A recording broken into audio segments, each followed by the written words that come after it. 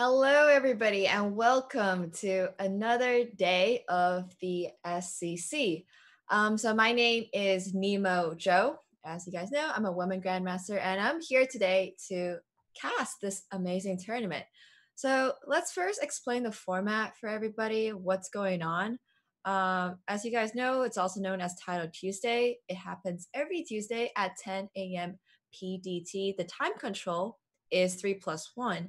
And we've got a 10-round Swiss tournament where the top 8 players advance to the post-tournament bracket. So we got some big names in here today, guys. Lots of really, really strong players. And this all leads up to getting a seat in the main SCC tournament, which, by the way, has an $100,000 in prizes. That's a lot of money, guys. That's a lot of money. There's a few ways you can qualify for the main Speed Chess Championship tournament. We do have today one of those events, but we also have the Bullet Chess Championship, the SCC Invitational, the Junior Speed Chess Tournament, as well as a Speed Chess Super Swiss coming up really soon. So today is another day of the Speed Chess Grand Prix. All right. Well, here's our current prize pool for today. The season total is $50,000. That's also a lot. Today's first place very specifically gets 1,000, second place 500, semifinalist 200, and quarterfinalists 100, top women 100, and top streamer also 100. So we do have quite a lot of prizes being handed out today.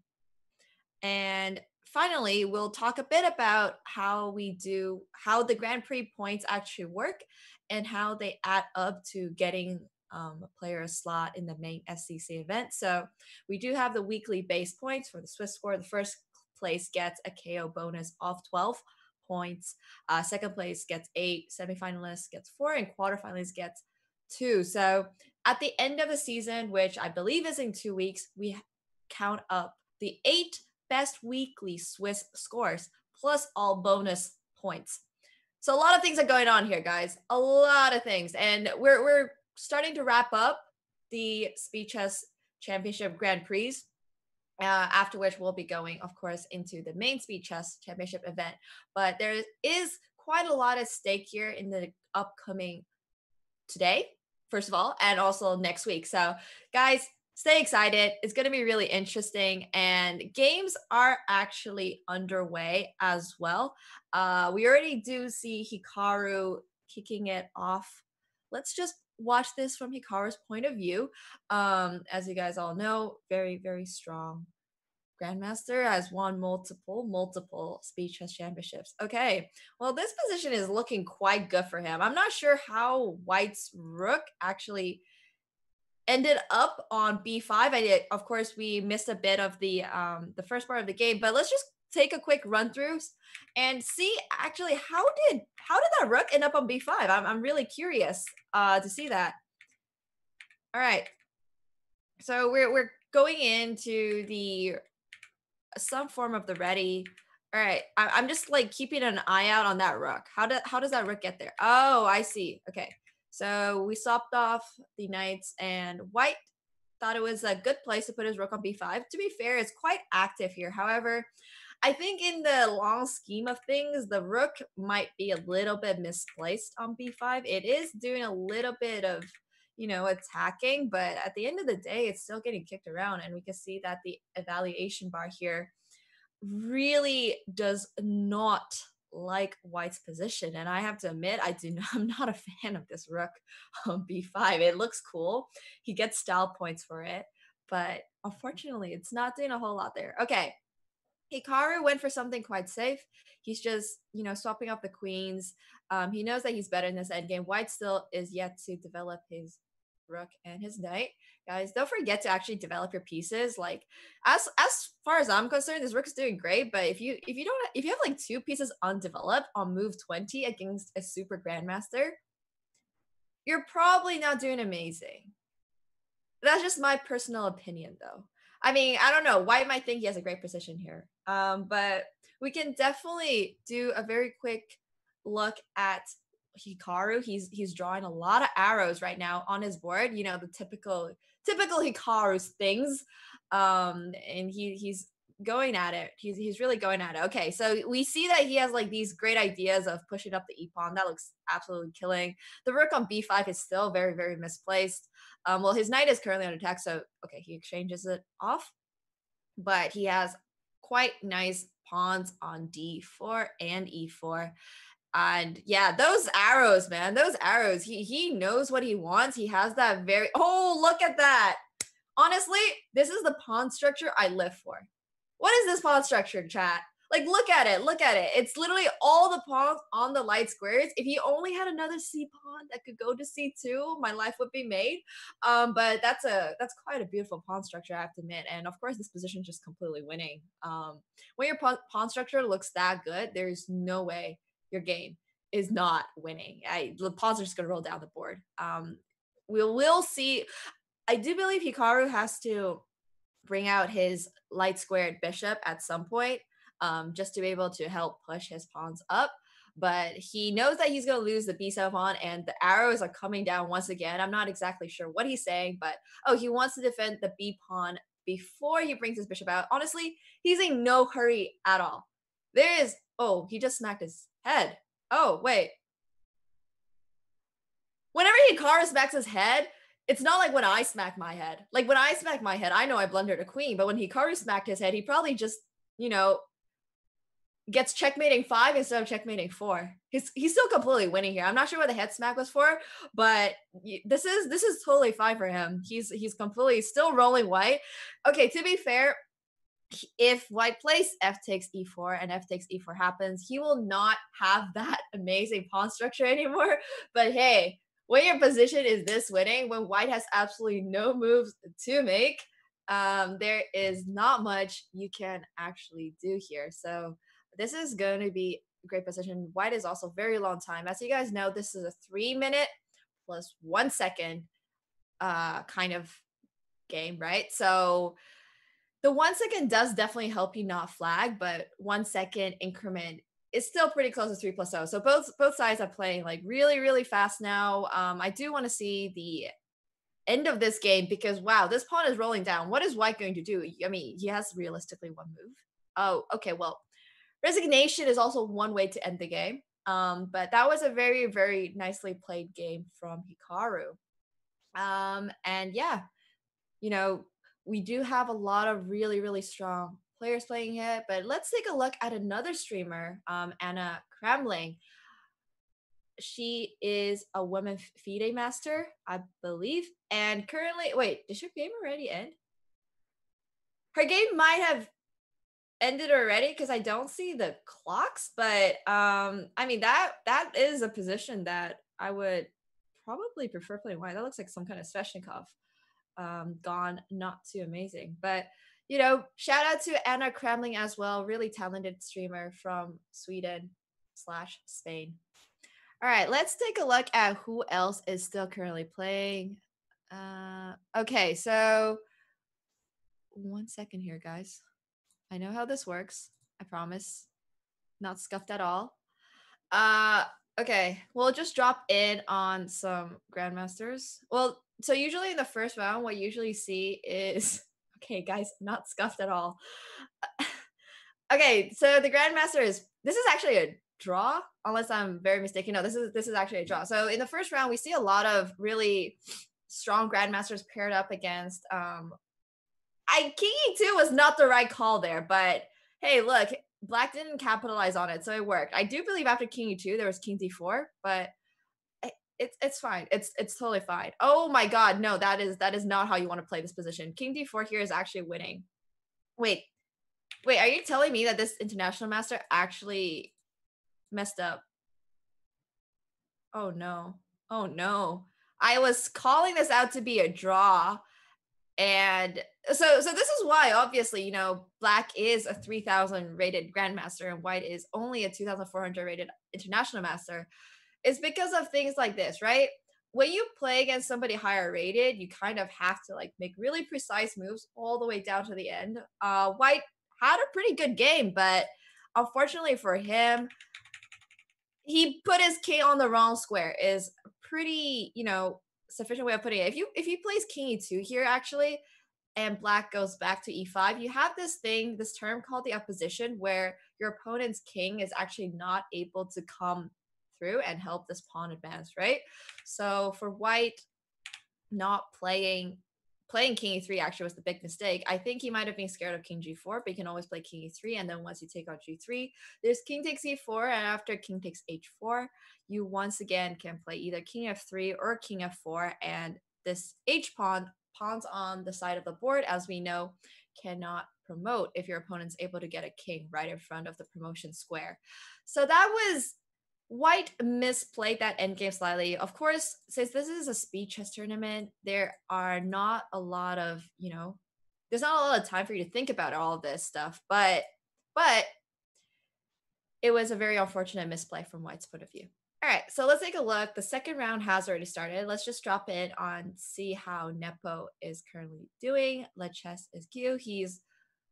What is this opening? I'm sorry. Wait, what? Okay. b3, e5, bishop b2, knight c6, knight f3, queen e7, c4. All right.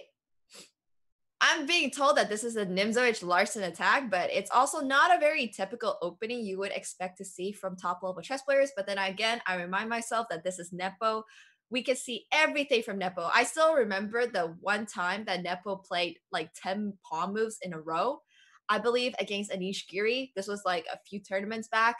So, he's currently letting his opponent use all of his time. His opponent must be as confused as I am, because he spent almost 1 whole minute on the first 4 moves, and that's honestly, not great time management.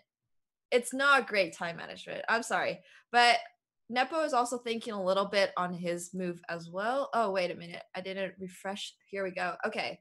2 minute. We're on move 6. I think this is one of the slower games I've seen, but with the nature of the position, uh, honestly, what is going on? Okay, so white's knight is currently under attack. Okay, knight goes to the rim. Usually I would say knights on the rim are dim, but black also has a queen on d6, so I'm not entirely sure if that's applicable in these kind of positions anymore. Um, development is about even. I don't know if you would count this queen as a developed piece. I'm not entirely sure what is going on, but I do think white is very slightly better, just because. Hear me out here, guys. Oh, that is not the move I wanted to see. I wanted to see g3 and then bring the bishop out and maybe attack f5, but he decides to go about it in a different way. Well, he of course didn't want to lose his d5 pawn, but I do think that just having your opponent, taking on d5 was not the end of the world here, especially because you get a lot of compensation, I think, for it. But hey, Nepo is a very strong grandmaster. He's familiar with playing these kind of complicated positions, so I totally trust his judgment. But he doesn't want to lose that pawn. I respect that. He's just going to develop now. This might actually start looking a bit more like a normal position, where he just brings out his bishop, castles short. Maybe probably pushes out the d pawn at some point. d3 is really good to move here too. Yeah, I was just about to say maybe you want to castle before playing d3, but he's capitalizing on this immediately, just because it's the right tempo. He's attacking e4, obviously. If black plays this, right? You got queen takes d3, and you can see the eval bar go up. Okay, why is the eval bar going up? I'm not actually entirely sure, but it's looking like black's king is going to have a hard time castling or getting to safety in the center, especially because the bishop on c8 can move away, since it's defending the b7 pawn. And getting this bishop out of f8 is going to take a few moves. So I do think that is the reason why the engine really prefers white's position at this point. So we do have 50 seconds for black. This is like one of those games where your opening just didn't go right. Like, when you play a game and you're like, my opponent kind of trolled the opening, but then you mess up that opening and then you'll feel bad about it because you're like, but I should have been better out of that opening, right? Well, this is exactly one of those kind of games. I don't know if you guys have experienced it, but I've experienced this a lot of times. I'm really wary of like openings that are not e4 or d4 at this point, because I'm like, I know I'll mess that up. Okay, f4 is a very good attempt by black. If obviously you can't play g takes f4 because then you lose your knight, but white can simply castle and black is still stuck with his king in the center of the board. So I don't think this is going to be looking very, very good for black, especially with 20 seconds to 1 minute 40. Oof. Oof. One of the players here is playing speed chess. The other is, I'm not quite sure doing what, but he's trying his best, and we have to give him props for that. He is, after all, playing one of the strongest chess players out there. I believe Nepo is still ranked 4 in the world. So yeah, he's definitely trying. He's definitely trying. Okay, this king is absolutely like just gone. This king is gone. Oh my god. Okay. All right, we're gonna see queen d5. We're gonna see bishop e6, and then we're gonna see knight takes d6, and we're gonna take the queen on g5, and the resign comes in from black. All right, it was a good effort. It was a good effort, but that was a fairly one-sided game. Okay, let's drop back in and see how Hikaru is currently doing. Okay, well he's definitely better. I do think he is actually going to be crushing black just based on the fact that he has a better position. I mean, honestly, there's no like pawns or anything up, but it's a good position. Okay, so this will be an endgame win for sure from Hikaru, and we can just take a quick look and see how Jobava is currently doing. I believe his Chess.com username is Exotic Princess. I've been saying this for a really, really long time, that Exotic Princess is my favorite username on Chess.com, so huge shout out to Jobava. I don't think he knows I exist, but I have actually been following a lot of his games because every single time when I lose my game early on my stream, I'm just like, hey, let's see what Exotic Princess is going up to, because it's just one of those usernames that really sticks in your mind, right? So this is like pretty much one of those usernames that I really, really like. All right. He is currently, I think, winning quite confidently as well. His opponent only has 8 seconds and he's got a whole minute. Like, these time differences are pretty big when you consider that everyone here is like quite a strong player, right? They're all title players. They're all very, very strong. But then you see like some of the world's best versus some of the world's best, which they're still really good players. But then you just kind of see like a really big gap in time and everything. So that was a really, really nice game played by Jobava. Really clean. His opponent did flag at the end. And we also see Hikaru here just clinching the win. He is up to queen, so his opponent has resigned. Let's also take a look at how Big Fish is currently still playing. Once again, really strong grandmaster from Russia. And this is just completely, wait, whoa. Sorry. Big Fish is black. He's losing. What did I miss? Oh my god. Oh! Did his opponent mean to give up that rook? Okay, well, his opponent didn't need to. Okay, I just like dropped into the game. I was like, what's going on? But it actually looks like Big Fish is losing. Okay, that's a 3,000 rated player playing black there. 3,100 actually. But hey, look, anything can happen in these kind of speed chess tournaments because of the time. Like, blunders totally happen. Super grandmasters are not, entirely engines. So really, really gotta give props to white for winning that game. Wow. And look at that rating too.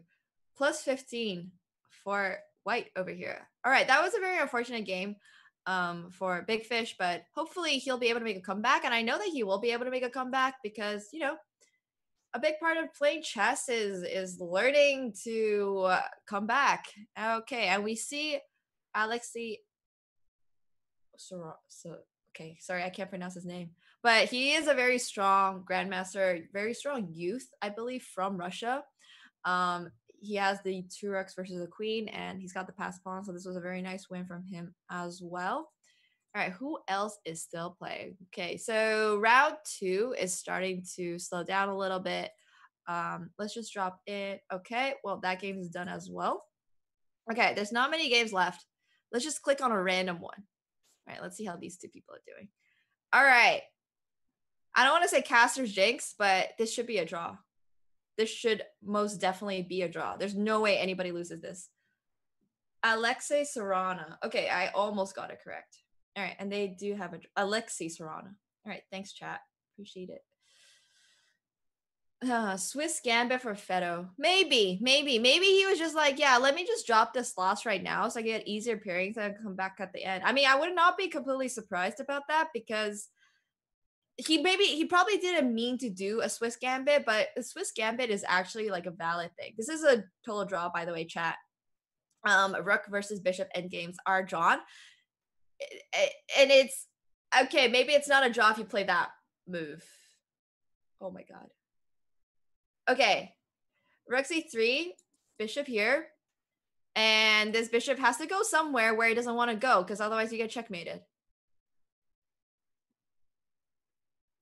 Oh no. Did I jinx that? I feel like I might have jinxed that. It was supposed to be a draw, I swear.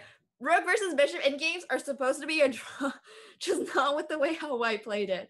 Okay, to be fair, when you're so low on time, it gets a little bit difficult, but it was most definitely supposed to be a draw. It's all right. Look, like I said, grandmasters are not superhumans. Everything happens. Everything, you know, things happen. It's fine. It's okay. But yeah, if you guys wanted a quick refresher, bishop rook endgames are drawn as long as you don't, get yourself almost checkmated. Okay, well here we just have Hikaru blitzing out the first few moves. We'll watch this from Hikaru's point of view. Against his opponent is an IM 2700. That's pretty solid. I do think White's position is like actually significantly better here. We haven't actually seen Hikaru like be down on anything, but hey, look, there's always a first. There's always a first. His position is slightly worse. Just because, not castled yet. The pawn structure is a little bit worse than White's, but nothing of very significant notice. I mean, White has good chances to in this game, but Hikaru being Hikaru, anything could happen. Let's do a quick listen in on another one of Chess.com's top streamers. Peter Svitler. He's over here. He's playing one of my favorite openings, the Najdorf as the white side. This is like, okay, he didn't go for f4, which is what I usually would have done, but he's looking like he's having a good time. He's playing confidently. His opponent is also a very strong player as well, so this is going to be quite the fight. All right. Once again, I have no idea what he's saying, but with the speed at which he's making his moves, I have to think that this is a pretty good position for White. I play this personally myself, so I definitely know I like this from White's point of view, but hey, look, I'm not exactly a Najdorf expert.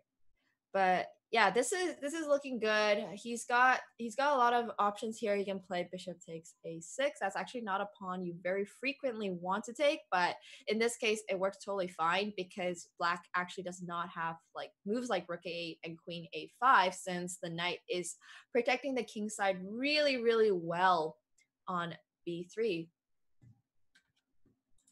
All right, for everybody asking what did I do to Danny, Danny is not casting today. I am casting today. As you guys can tell, I'm the discount Danny with worse jokes. It's fine.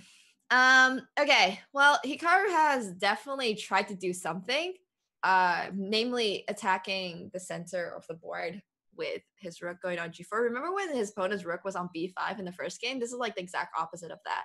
I kind of like this as well. But this is still a very, very solid position. Not much is going... Okay, well, I said not much is going on, but then White just started pushing all of his pawns up. I don't know if I like this. Like, if your king is sitting on b1 and you've got like two, like basically open diagonals aimed against your king, that just makes me feel really uncomfortable. Whether or not we're almost in an endgame, that just makes me feel uncomfortable. I'm not really sure if I liked White's expansionary pawn push very much. And let's take a listen in on, well, look in technically on Hikaru, just see what kind of arrows he's drawing, because we all know that that's the best content out there. Okay. All right. Well, we got. I am actually not 100% sure what the arrows mean. I'm just here to to analyze Hikaru's arrows. I think he really wants that e5 pawn push. I agree with him. That e5 pawn push would be great. He really wants knight c5. I'm not actually sure how he's going to get knight c5 in. But that's an arrow that has been drawn. He does have to get rid of the d4 pawn before that happens. So I do predict an e5 move at some point. However, I don't know if you want to do that because your rook is still chilling on g4. That rook is literally that rook that was on b5 in the first game. Do you guys remember the first game? Because I remember the first game. His opponent's rook was not having fun on b5.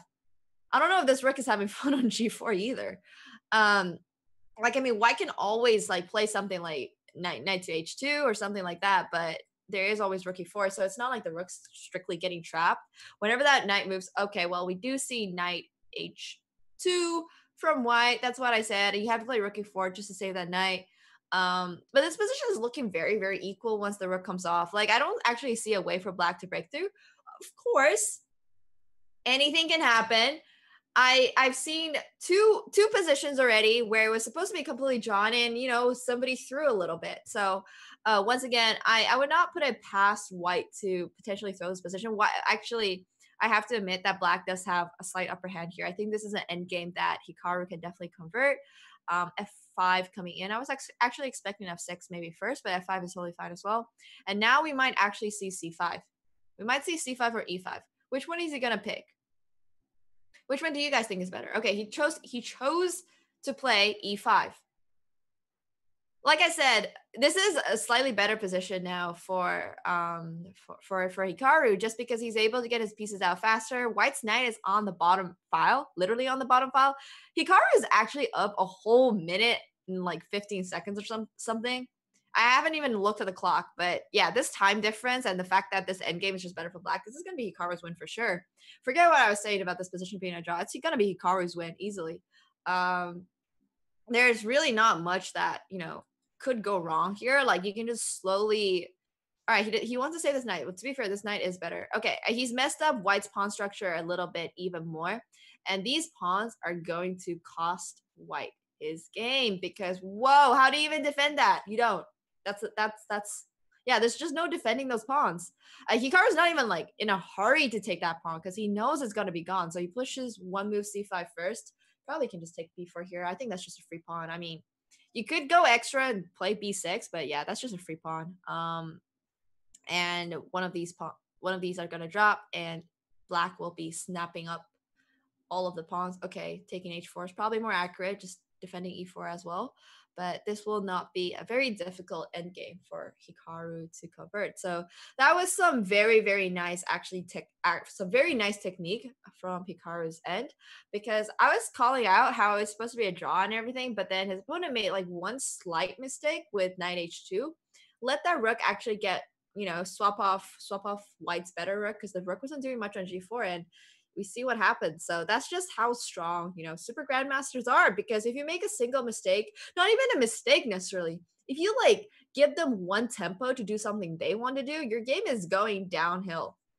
And that's just like a lot of respect I have for their gameplay. Let's take another listen in. I mean, sorry, another look in on how these players are doing. I don't remember. Sorry, their real names, but this is looking like a win for black. I want to say it's not going to be like a super easy end game to convert, but I think black's got this. We're going to see a 3,000 rated player go down to someone 2,700, which is actually, you know, there's nothing wrong with that at all. But I'm just saying, people aren't invincible. People aren't invincible at all.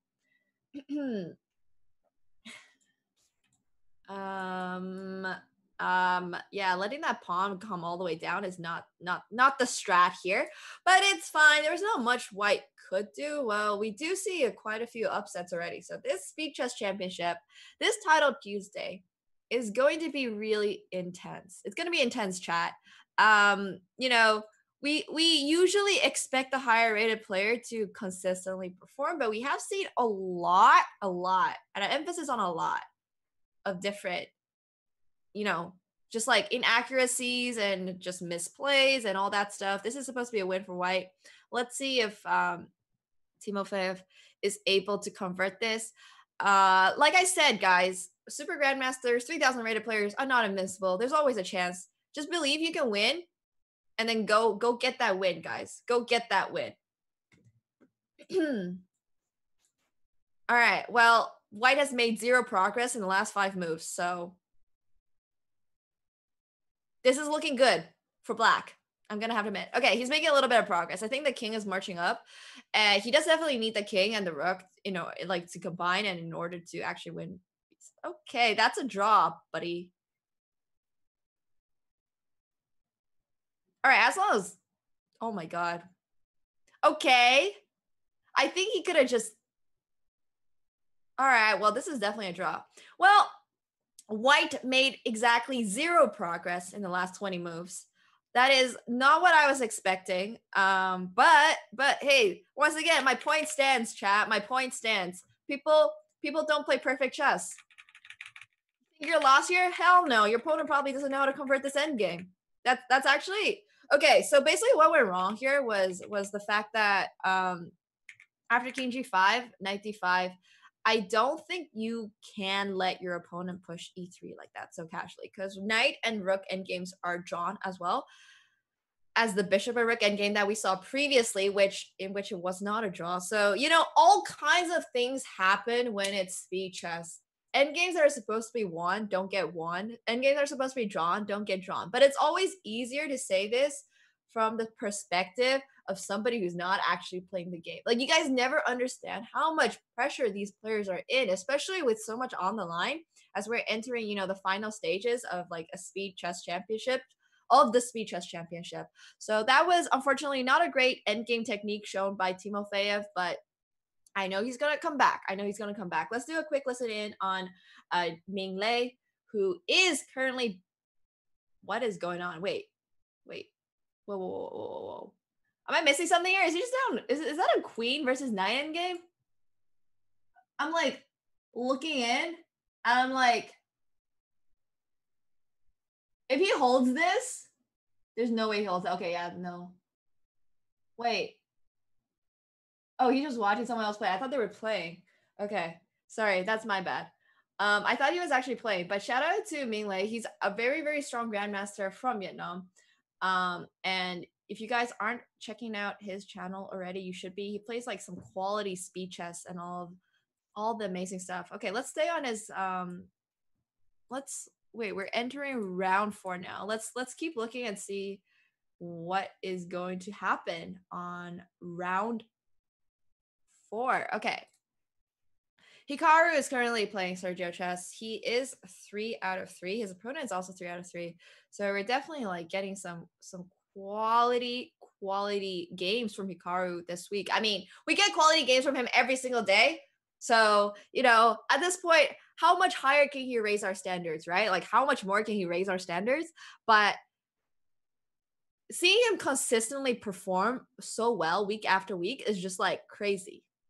Because the way I play Title Tuesday, sometimes I go 6 out of 10, which is like my best ever, and then sometimes I go like 4.5 out of 10, and like it's like I can never consistently be like at that, and I'm just like, wow, this is shocking. Okay, well, Hikaru's position is really, really good, and not much is happening here yet. So let's go take a look at Chelsea Monica's game. Okay, all right, what do we have here? White's queen is looking really, really nice on d4, actually. I mean, it can be kicked out by the knight on e6. Okay, we do see that move coming in. Queen probably has to fall back. She is currently 1 out of 3, which is not bad at all. The Title Tuesday is a very, very difficult tournament, honestly. Very, very difficult. Like, all these title players are serious. They're out to get it. Also with like a chance at, winning big prizes like 1,000 for first place. Man, if you're not going hard at it, what are you doing? Okay, but white is gonna struggle a little bit with development here. That dark square bishop does not look like it's having a good time on c1. And of course that means that the white rook on a1 is also not going to be able to come out. So I do think that Chelsea has a bit of a better position here. However, it's still really early in the game, and honestly, with speed chess, anything can happen. But right now, I'm definitely preferring Black's position. All right, we'll come back. Let's see how Hikaru is currently doing against Sergio. Quite a nice position, I'm not gonna lie. I think white is like very, very. I don't want to say solid necessarily, but I think that his king, while it's still in the center, okay, e4. I love those kind of moves. We push pawns. Those are what I call serotonin moves because you're like, hey, look, I want to kick that knight out of the center. I want to get more space. I just want to push pawns. I respect that a lot. It doesn't matter if our king's in the center, and there's probably not going to be a lot of places where you can castle it really soon, but honestly, castling is overrated as heck. You don't need to castle. I literally played a 33 move game against the Grandmaster and I just never moved my king once. So castling is way overrated, chat. You heard it here first. He does not need to move that king. Honestly, you can probably just play f4, f5 and run black down.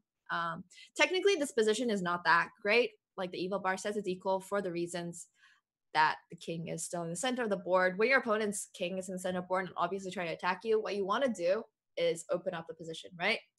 If your opponent's king is in the center of the board, there's no reason to not open up those files and actually, get being able to attack being able to attack your opponent's king when it's in the center of the board is super important. But in this case, I don't know if black is able to if black is able to get that because we're gonna see knight takes g6, queen takes e6 is coming in. The king is going to hide on h7, and we're gonna see short castle from Hikaru. This is a pretty nice position for white. I do okay. So this is one of those positions where it's not strictly like one side is better. It's just an imbalanced. And an imbalance just means that you have things that are working in your favor, but your opponent also has things working in their favor. So in this case, the imbalance would be the fact that white, first of all, has the pair of bishops. The king is a little bit open, a little bit exposed, but he has a little bit more piece activity as well. Black, however, has a pretty safe king on h7 now. I can't actually imagine a way for white to get to that king on h7, but black also has the pass pawn on d4, and the queen is now feels a little bit misplaced on c4. I'm actually wondering if knight takes e4 straight away will actually work. I think it does. There's no reason. This is just a discover attack, right, chat? White has to move the queen somewhere. If it goes somewhere kind of like crazy, you can just play knight takes d2. It's not like you're going to lose any material. We do see knight e4 from black. I think this is like maybe black's best shot. This is the best shot someone has had this tournament so far, taking down the warlord Hikaru. So, interesting. White's play here is definitely to maybe cause some issues for black's king. We're eyeing that g6 pawn. Black doesn't actually have a light squared bishop to defend it, but I don't know if I like that. And I'm not sure because this f2 pawn is going to be weak. I actually like the rook on f1 just sitting there defending f2.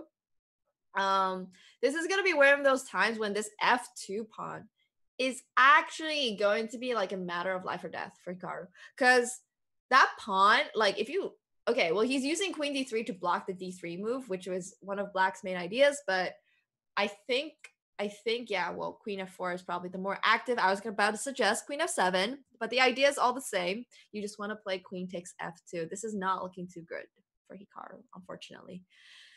Are we going to see Hikaru lose a game? Is that going to happen? Guys, is that going to happen?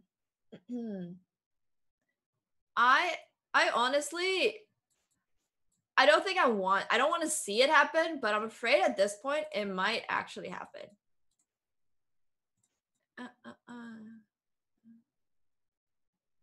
Oh no.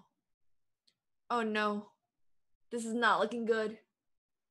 Chat, this is not looking too good. Oh my god, that is a very, very ambitious move. I mean, his last chance is to realistically go for this pawn, but I just think that everything here is pretty much losing, right? Like, wait a minute. I said that way too early. What is going on? King to g8 was definitely the play there just to defend that, but does Hikaru have a chance? 1 second. Oh my god, 1 second. Oh my god. The time. Yep, clock. Okay, well, Hikaru looks like he can actually draw this game. I mean, it's very hard for black to actually do something in this position because of the opposite color bishops. And also the fact that his clock.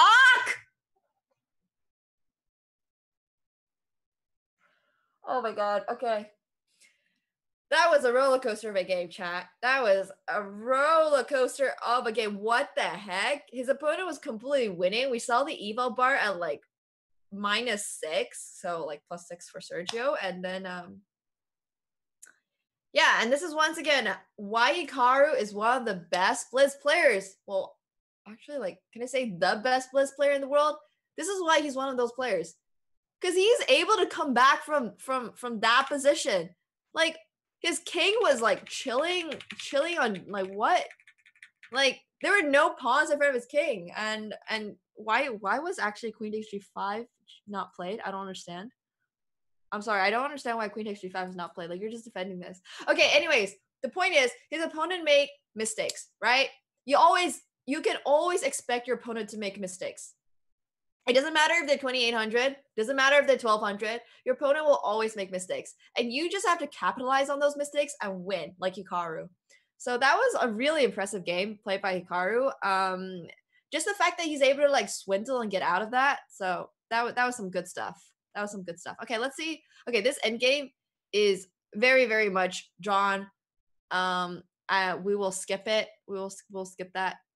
Not a bad game played on White's end in this case, because there is like a 200-point difference.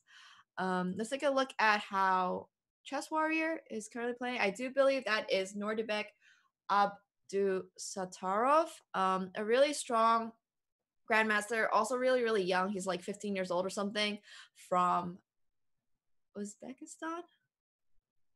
Okay, I hope I didn't mess up the country.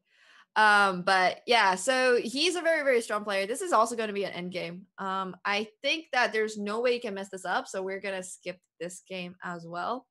I always say that there's no way to mess it up, and there's this thing called Caster's Curse, or like whatever commentary jinx, anyways, and they end up actually losing the game, and I'm like, oh, unfortunate. But hey, I like to wreak havoc. Okay, so not a lot of games are left playing, and we do see Abdu Satarov draw his game. All right, well, that is going to be a wrap. There is just one. Oh, let's see if this is actually going to be a draw. This is supposed to be a draw. This is theoretically a draw, chat. Is Black going to be able to hold this draw? That's my question.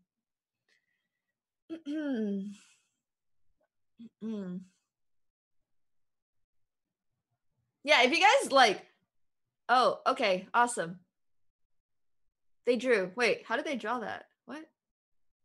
Oh, they must have agreed or something. I'm actually not sure how they drew, but I guess it was either 50 move or they agreed to a draw. All right, so we do have a 6-minute break between round 4 and round 5. This is going to be really intense Title Tuesday. It's already been a really intense Title Tuesday. And once again, guys, just a reminder, this is one of the Speed Chess Championship Grand Prix. So the winner of this gets like, bonus points and everything. So we got a 3-minute break for me coming up. Oh, it says repetition. All right. Well, apparently I just can't read chat. It's fine. Who needs that? You guys can just tell me everything. All right. We'll go on break.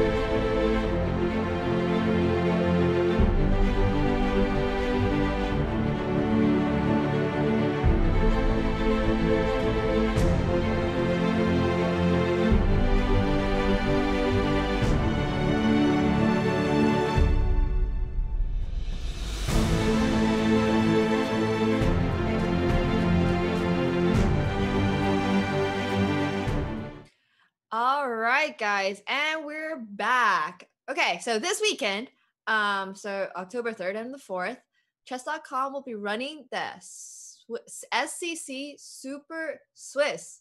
The Super Swiss is a 15-round tournament of 3+0, with the top 16 players making it into a knockout. It will be open to title players and has a $15,000 prize pool. Guys, that's literally like my entire tuition right there. The winner of the Super Swiss also qualifies for the championship event, which has a $100,000 prize pool. Whoa! If you're a title player, like I'm expecting so many title players in this. Honestly, you know what? Wait, can I play? Am I allowed to play in this? Okay. I guess I got plans for the weekend, chat. Now I know what I'm doing this weekend. I'm gonna do it this weekend. But that is a lot of money, and not just that. Yo, winning chess tournaments is hella cool. So, guys, stay excited for that. There's gonna be so much exciting chess gameplay coming up really, really soon. Chess is not toxic at all. It's actually not toxic, okay? But what are you guys thinking? Oh, wait, the poll is for me. So yeah, student loans easy. Yeah, imagine if I could win one of those. But honestly, there's gonna be like so many strong players. Like, let's take a look at the standings over here with all of these strong players. I expect all of them to be playing this weekend as well. So I don't think I stand much of a chance. But hey, you never know. I think chat's got a chance. If you guys all pull your collective IQ together, you might stand a chance, chat. But in first place, we do see Hikaru. Second, we have Indian Lad. I see Nepo over there, number 4. That's just like his ranking in real life. Let's see if he's able to get that to number 1. We got Karyaking. Karyaking, did I pronounce that correct? We got Jigalko. We got Rasmus Vane, who actually won the last tournament that I casted with CLG. Okay. We got a lot of really strong people. Guys, this is going to be tight. This is going to be a tight tournament. Like, so the top 17 players still have 4 out of 4. Bruh. We still have 6 more rounds to go, but 4 out of 4 with this kind of pool of players? Damn. That could never be me. That could never be me. Like, usually I get like 4 by the end of the tournament. These guys actually have like 4 at the start. Sorry, not at the start, around 4. It's just kind of crazy. Well, we do see round 5 coming in, and once again, we're like pretty much almost halfway through the tournament, I guess, at this point. So there is going to be a lot of really, really interesting stuff coming up, guys. Gameplay has been spicy. It's been really, really spicy, honestly. Collective IQ of 104. We'll take that. That's still above average. All right. Well, Hikaru literally escaped by like this much last game. So that was a pretty scary moment. Nobody's invincible, right? We've seen that people are making mistakes. Hikaru has made mistakes, but you just gotta capitalize on those mistakes and win your games. So let's see if some of these players are able to win their games and eventually win the Speed Chess Championship. But in the meantime, let's do a quick tune in on see how Diana is playing. I absolutely love Diana, by the way, guys. I've known her for many, many years. Seen her at a lot of youth tournaments. We're like the same age or something. I think we're the same age. I don't actually remember. But she's got her layout. Oh, I love her layout as well. Her position looks pretty good as well. Wait, what's going on? Whoa, whoa, whoa, whoa, whoa, whoa, whoa. Whoa, I don't know about that move. Isn't her H pawn like kind of? Oh no, I don't think she saw that. I just saw her face scrunch up. I don't think she saw her H pawn. Yeah, that H pawn is going to run it down the board and run it down on the board in a good way. Not the usual way, the good way. Because that pawn, I don't actually see how white's able to defend against that because like you have to get your king like out of the way. I like how she's attacking. She's going aggressive. That's good. She's casually eating, I'm not sure what she's eating, but I don't think this is looking too good for her anymore, unfortunately. Yeah, that's not looking too good. That's not looking too good. She's losing all her pawns. The black is gonna come for checkmate real soon. That is very unfortunate. Oh well. Hey, look, as long as you try and you have fun in these events, that's what matters. Right, chat? It's all about having fun. All right. let's bring it back to the current position we have over here with Hikaru. Um, his position is once again a little scuffed. I don't actually know what's going on. Like every single time I like switch between boards and stuff, I'm just like, yo, it takes me a moment to like tune in, sit down, and like think like, what is going on in this position? Like, what are Black's bishops doing here? This rook is like potentially never leaving that square. Don't do that, guys. Don't leave your rooks on A8. And your bishops on B8 and C8, I guess. I mean, that part is secondary, but like, what the heck? Okay, so somehow Black's position is actually fine here. He's actually not doing that bad. That must be kind of like surprising as well, just because of the total lack of development that Black has and the fact that White has so much space. Why is he not playing D4? Look, okay, wait. I said that White has a lot of space. This is Black's one chance to play D4, have this nice pawn structure, basically have a pass pawn, and where White will have to forever keep this bishop on D3. But this is the move he decides to develop his bishop. Like your bishop's already been sitting there for the last like 18 moves. Why does it matter now if you move your bishop out or not? Okay, well he's actually just losing the ball. Okay, this went downhill for Black in about 2 moves, but it's not over yet, guys. It's not over yet. This is not a for fun region, chat.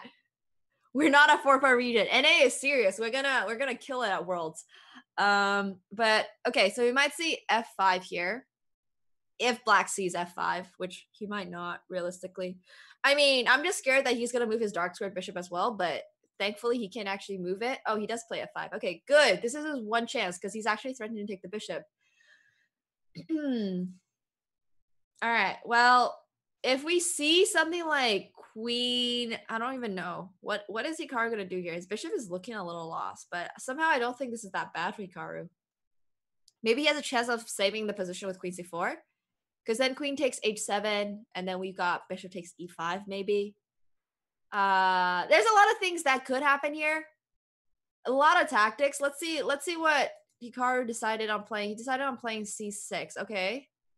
Okay. Wait, sorry, did I miss something here? Why not bishop takes e5? Why let this knight stay here? This guy has made the, I swear, Black has like decided to make the most inconvenient bishop moves. He played a bishop move on a move he shouldn't have, and then he didn't play a bishop move on the move he should have. But somehow it's not that bad, I think, for Black. He can just take this bishop. Wait, whoa, dude. I'm sorry, can you just not take? What am I missing here? Oh my god. Guys, go do Puzzle Rush. Don't forget to do Puzzle Rush. Chess.com's Puzzle Rush system is actually so freaking good. Like you need to improve your tactics if you're gonna play against super grandmasters. I'm not sure what happened with Black's tactics there, but I'm going to suggest that everybody here does some more Puzzle Rush. That was a really nice gameplay from Hikaru, though. That was a very nice gameplay from Hikaru. I think we're gonna make a quick tune in and see how Ginger GM is actually analyzing his board, analyzing his game. I really like this, guys. Usually after every single game, well, as long as like you're in the right mental state to analyze it, because I understand sometimes you tilt so hard you just never want to see a game again, and that's totally fine. But it's good practice, chat, to look over your games. Okay? Like if you won or if you lose, especially if you lose, actually, it's always good practice to look over your games. That's something you should definitely be doing, because that will actually that will literally, it's supposed to improve your gameplay for a reason, and it does, because you go over your mistakes and then you're like, oh hey, this is where I went wrong, and then you know what to work on for the next game. So I really like what Ginger GM is there doing. It just in between games, just catching his mistake as soon as he can and just try to get back into the next game, especially if you lose. That's a very good strategy. All right, let's bring it back and just take a look at how White is going to be converting this endgame. And oh,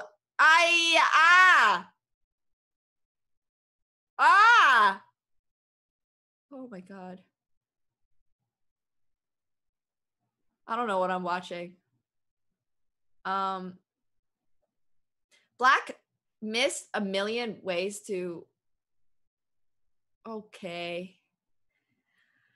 Okay. Let's just move it back a little bit. There was a few moves where Black had a pretty good chance, I think, at just, you know, potentially making a play here. After King G4, he played Queen G1, and then if King to H5, for example. Oh, wait a minute. It's not that simple because basically the point is that the white king wants to make it up there. So it's not as easy as I thought. I thought you could just keep the king from going there forever, but maybe you can just go Queen H2, and after King G4, you can play Queen E2. Unless there's Queen of 3. Then there's Queen of 3. But why? So if you go Queen G1 and then the king just plays there, and if you now play Queen H2, there is King to G6, but you can play Queen C2. So I think that's actually the drawing scheme. So there was definitely a draw here for Black. Black just didn't find it. So that was a very close game, I would say. I mean, with so little time, it's very difficult to find the right moves, as you guys have kind of, interpreted. But like it just goes to show how accurate you have to actually play in these kind of events, right? Like Black should not have lost that game, but hey, look, it's blitz. Anything happens. This game is also a complete draw. As long as the pawns don't get pushed forward. Okay, I think Black has the right idea. He just needs to hold the position. White can't make any progress there, and we do have a repetition. That's a very nice game played from Black actually. 2294 versus 2400. That's a very solid win for the women FIDE master over there. I do think we're going to be diving into game number 6, where we still have how many people with 5 points? We still have 8 people with 5 points. Holy, that's a lot of people with still full points. Don't forget, guys, this is a 10-round tournament. So at the end of the tournament, once again, it's not like whoever finishes first in this tournament actually wins immediately. There is actually a playoff for the event. So winning a lot of games definitely, helps boost your confidence, shows that you're in good position, but I do believe the top 8 actually do get into the playoffs. So I could be wrong. I think it's top 8. Top 8 players advance to knockout brackets. Actually, right up below me, I can read. Yeah. All right. Perfect. So top 8. So you only need to finish in the top 8. And the way it's going right now, I see Gatakomsky in 9th. So he might have a chance still at making the top 8. But hey, look, with 5 rounds to go, anything could happen. Man, anything could happen. Okay, let's take a look at this from Hikaru's perspective. This was Gyuko piano. I think bishop takes h3 would be a great move here, and I'm sure Hikaru will find it because he is that kind of aggressive player. This is one of those games where you're always like, can I take on h3? Can I take on h3? And you're like, maybe. But bishop takes h3 is looking like the right time to do it. At least in my opinion. Like if you want to go for something aggressive right now, this is the perfect time. Your pieces are more or less out already, but you can also play it solid with like maybe bishop f5. But you guys get the idea. This bishop needs to come out. Or you need to finish development at this point. Otherwise, okay, bishop f5 is the more solid way of playing it. I really respect that too. But basically, you just want to develop your pieces, attack this d3 pawn, maybe bring the queen out, rook out. But by move 16, guys, try to have all your pieces develop. And that's literally what Hikaru is doing. Yeah, that's true. White might reply with knight takes g7. That's actually true. We can get a lot of like really, really interesting attacks here. Okay, let's see how what Hikaru is up to. Let's take a look. He's already pre-moved king takes g7. He's like expecting his opponent to play knight takes g7. I'm ready to place a bet here and say that white's not going to play knight takes g7. Oh, never mind. I take back my bet. He played it. Okay, good. I didn't actually finish my bet, so I don't owe anybody anything. So there were no subs on the line. It's good. Everything's good. I don't think this is supposed to work for white though. Like this feels way too ambitious because black actually has a very nice knight on g6. It's not like you're just able to play bishop f6 and queen g7. Hikaru is, however, shaking his head a little bit. He's doing the side glance thing. I don't think this is like going to be an attack that. Okay, well, to be fair, when it's a blitz game, anything can happen. Anything can happen. I've learned this the hard way. of jinxing a lot of players. But basically, I think that, you know, defending the bishop that way, I thought he could just take maybe. I don't know. I really like grabbing pawns. When people started giving me pieces, I'm just like, yeah, if I'm gonna get checkmated anyways, I might as well be up on material while that happens, right? So I would have just grabbed the piece, but Hikaru's playing really solid. I think White's only move here is to play d4. And of course, the idea is that, hey, look, your opponent's king is kind of unsafe. c4 doesn't quite hold the same kind of, I think, malice as maybe d4, but c4 is also not a bad move. The idea is quite simple. You're just getting rid of one of the defenders. This knight has to go somewhere. If the knight goes to anywhere, like b4, for example, I think c5 is actually going to be really, really strong, hitting the queen and hitting that bishop. So basically, yeah, I'm not sure. This is actually becoming a lot more complicated than I thought it was going to be. You know what? I'm going to say Fandorin has a very, very good chance of winning against Hikaru in this game, because this is like the aggressive kind of position that Hikaru does not want to, like, usually when you're playing chess, right? When you're playing blitz, you want to be the one that's attacking. So, last time I said that Hikaru was gonna lose, he actually made a comeback. So maybe it's the reverse jinx. Maybe we need to like say that Hikaru might lose this, and then he's gonna make a comeback. But this position is looking very, very unfortunate. Yeah, knight g4. I mean, sorry, knight takes h4. Knight h4 here is probably his only shot on a second look, because you got to do something about the queen, right? If queen takes h4, and then can you maybe move the knight? I just feel like moving this knight is always going to get hit with c5. Or even like just bishop f6. Like this knight is actually protecting a lot of things. So, whoa, what? Oh, we saw bishop takes f2. We have bishop takes f2 and then knight to f4. Okay. It's on, guys. It's on. White's attack is looking so strong, but we can always, and also 20 seconds. I've never seen Hikaru with this low time. I actually haven't seen Hikaru with this little time. What the heck? Oh my god. Okay. This is looking worse and worse for Hikaru by the second.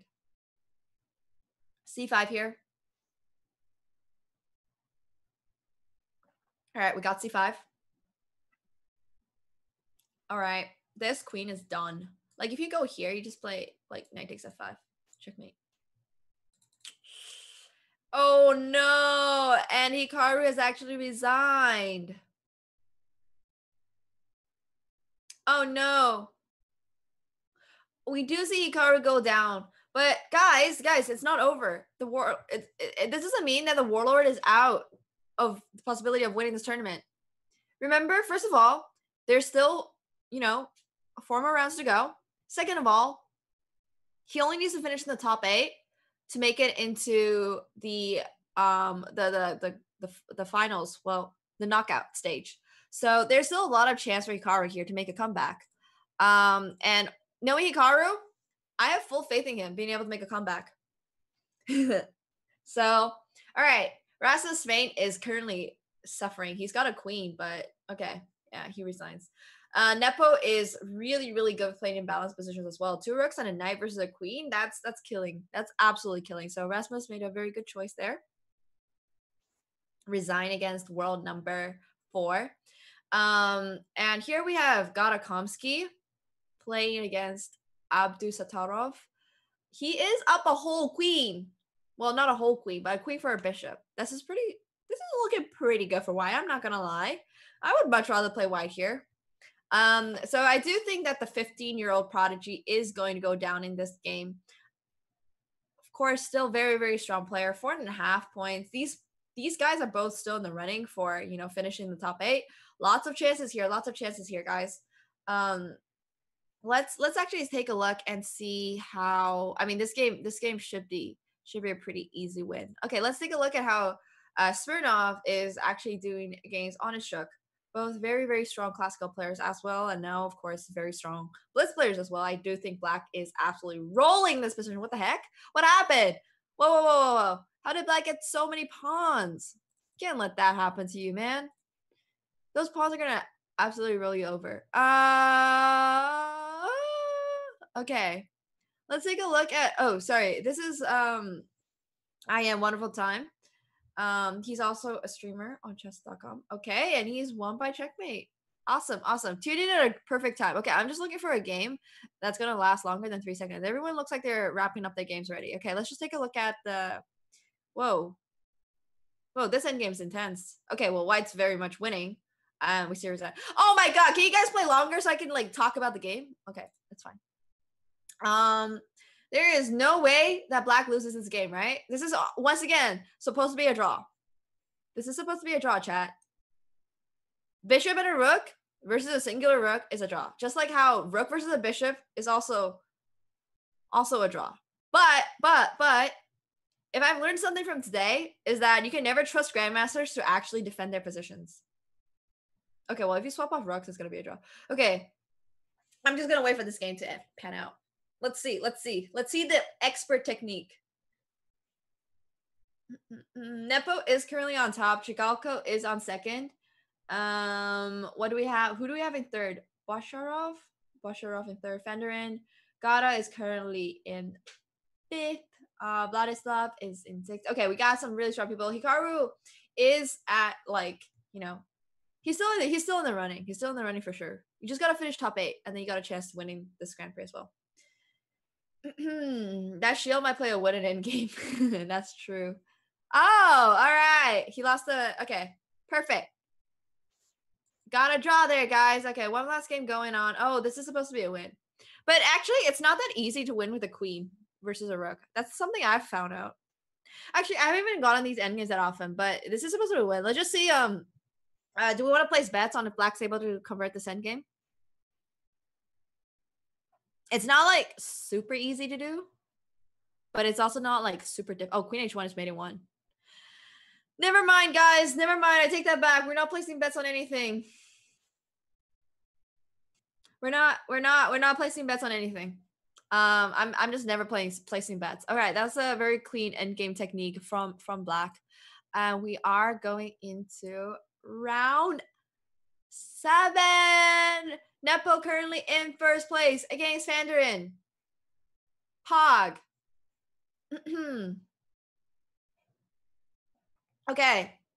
Nepo actually plays a normal opening for once. That's something I like to see. And what?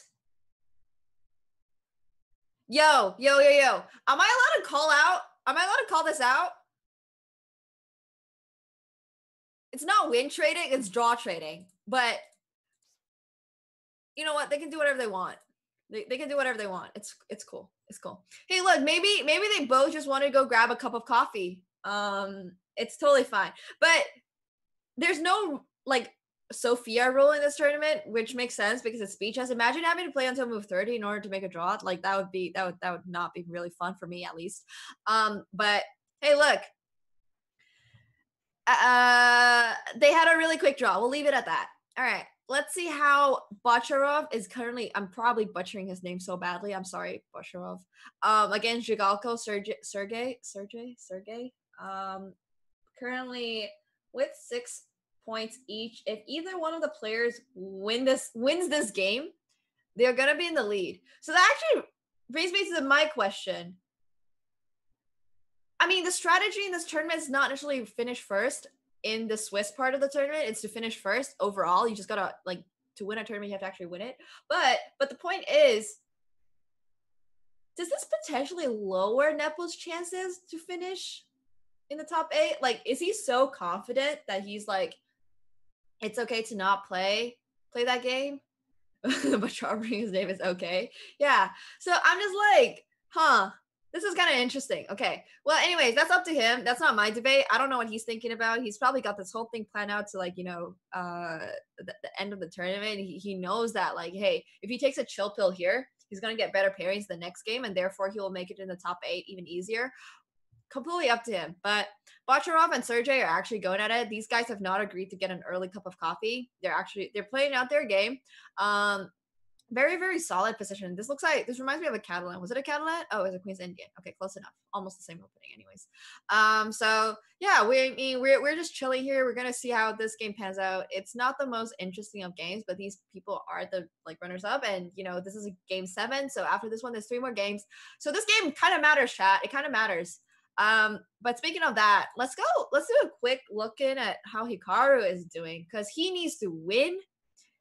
He's only at 5. Okay, well, I don't want to say only like it's bad, but he is at 5, which puts him currently in 11th. He's at 5 out of 6. So he needs to probably win actually like the rest of his games in order to make it. No, I don't want to have to say, like he can afford one more draw at most, I think, out of his next few games.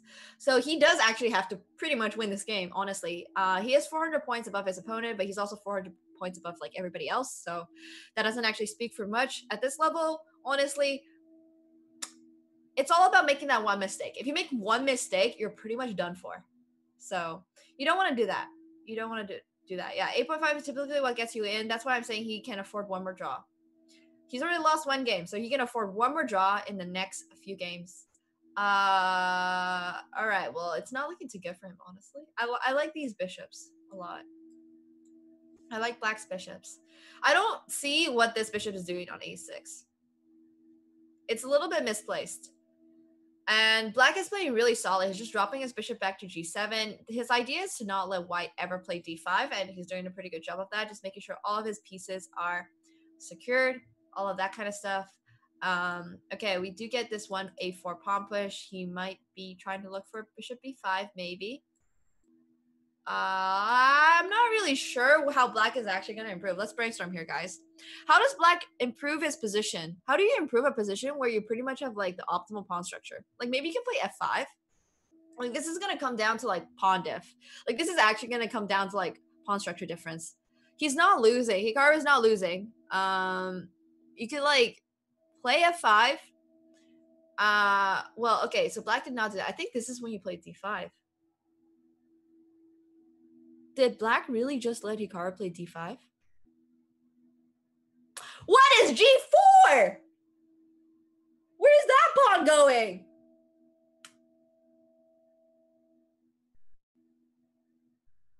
I was talking about d5 for so long because you need that pawn breakthrough too. I'm just going to play this out for you guys. Because if you play d5, oh, wait, there was maybe bishop takes b2 first. Right, there's bishop takes b2. But what's g4?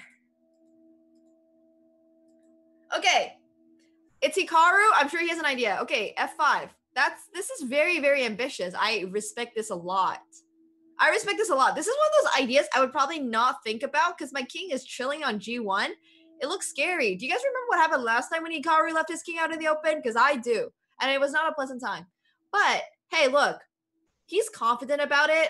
And that's good enough for me, guys. That's good enough for me. I probably just like rook to f1 would have been better here. It's not like you really need your rook on e2. I know he wants to take this pawn, but like that pawn's not going anywhere, right? Okay, his opponent's kind of low on time. Okay, this will probably be a Hikaru win. This is gonna be a Hikaru win. The time diff is too big. Like Hikaru will like time trouble this guy. Queen takes a4. All right, this is completely winning now. He just needs to defend h3. I mean, sorry, play h3, defend g4 at some point. Well, he doesn't need to do it right now, but it's one of those moves that you can just kind of play because there's not a whole lot else to do. Or he might. Okay, he defended it. Good. He does give up the d4 pawn. But I don't think that's a pawn you even want to take. Because surprisingly, the king is super safe on g2, and Black's king is actually the king that needs a lot of protection and help. But king g2, one of those moves. Okay, bishop takes d4 is fine too. I think everything at this point is winning. You can play for the endgame as well with queen e7. You don't even have to like feel the pressure to, play for a checkmate or anything, which you can totally do. So he's just gonna consolidate this, play for the endgame. This is a completely winning endgame for Hikaru, and I think Hikaru is back. He's back, guys. He has a very good chance of finishing the top 8. He has every single opportunity to finish in the top 8, actually, and he has actually won. So that was a very nicely played game by Hikaru. Okay, and whoa, I see 2 queens on the board, and we see Jikalko has actually won against his opponent Bocharov. So hey, Chigalko is very clearly in first with 7 out of 7. Nepo with the draw, you know, the calm coffee draw. He's actually in second place now, along with Fandorin, and Honest Chuck. All right, let's see how Gotakomsky is currently doing against Borsch. It's a queen and a knight versus a queen and a rook. So this game, and actually Gata is up a pawn as well. So as long as he doesn't flag, please don't flag. Oh my god, please don't flag. I don't want to trade off the queens. You don't want to trade off the queens in these kind of positions. Like a queen and a knight is actually really, really strong. Like queen and knight have a perfect combo because they both cover squares that the other guys can cover. So that's why queen and knight is so strong. And that's why white is not completely winning in this position, but also time.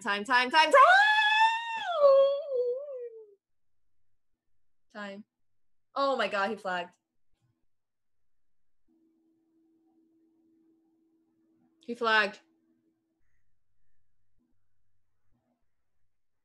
That was very unfortunate. Black was actually doing great here. I think you can just start pushing these pawns down, and there's actually not much white can do about it because this queen is like kind of dedicated to. Actually, maybe there was that, but then you also had king there. Anyways, it was a complicated position to play for sure. But time. Yeah, that's why it's a speed chess tournament, guys. Okay, all right. I'm actually friends with Episenko? Andre? I just call him Andre. Anyways, okay, that was very unfortunate. He's also a very, very talented grandmaster, very young grandmaster from Russia as well. It's kind of crazy how they have so many strong people, players. Okay, let's see how Rasmus Vane is currently doing against Harsha. This is a draw as well. All right, we're seeing the end of round 7, and are there going to be any more games? All right, let's just see. Okay, another draw. I think this round is wrapping up quite nicely. So let's just talk a bit about the standings. As we can tell, as you guys can tell, Jigalko's in first place. Nepo is in second with Fandorin still. Onishchuk and Borsch, they all have 6.5 out of 7. So those two comprise of the top 5. And then we got Hikaru coming in with Poltis and Liam Lay. But there's so many people with 6 out of 7. And with 3 rounds to go, these rounds matter. Like, once again, guys, getting the most points out of the Swiss part of this tournament is not going to be the deciding factor. It's going to be who makes it into the upcoming bracket. So the top 4 players out of this. Wait a minute. The top 4 players out of this entire SCC Grand Prix will advance to the Ultimate Speed Chess Championship. So that's going to be the 100K one. There's just so many things going on here, guys. There's so many things going on. There's so many prize pools. There's so many, basically you just need to win. That's a summary. That's the one line. That's the one line summary of all these events. Just win. But yeah, today's a 10-round Swiss, so there's 3 more rounds left. Top 8 players advance into the knockout bracket. Okay, he just blundered everything. I mean, white was winning anyways, but I thought black still had a chance, but this is just lost.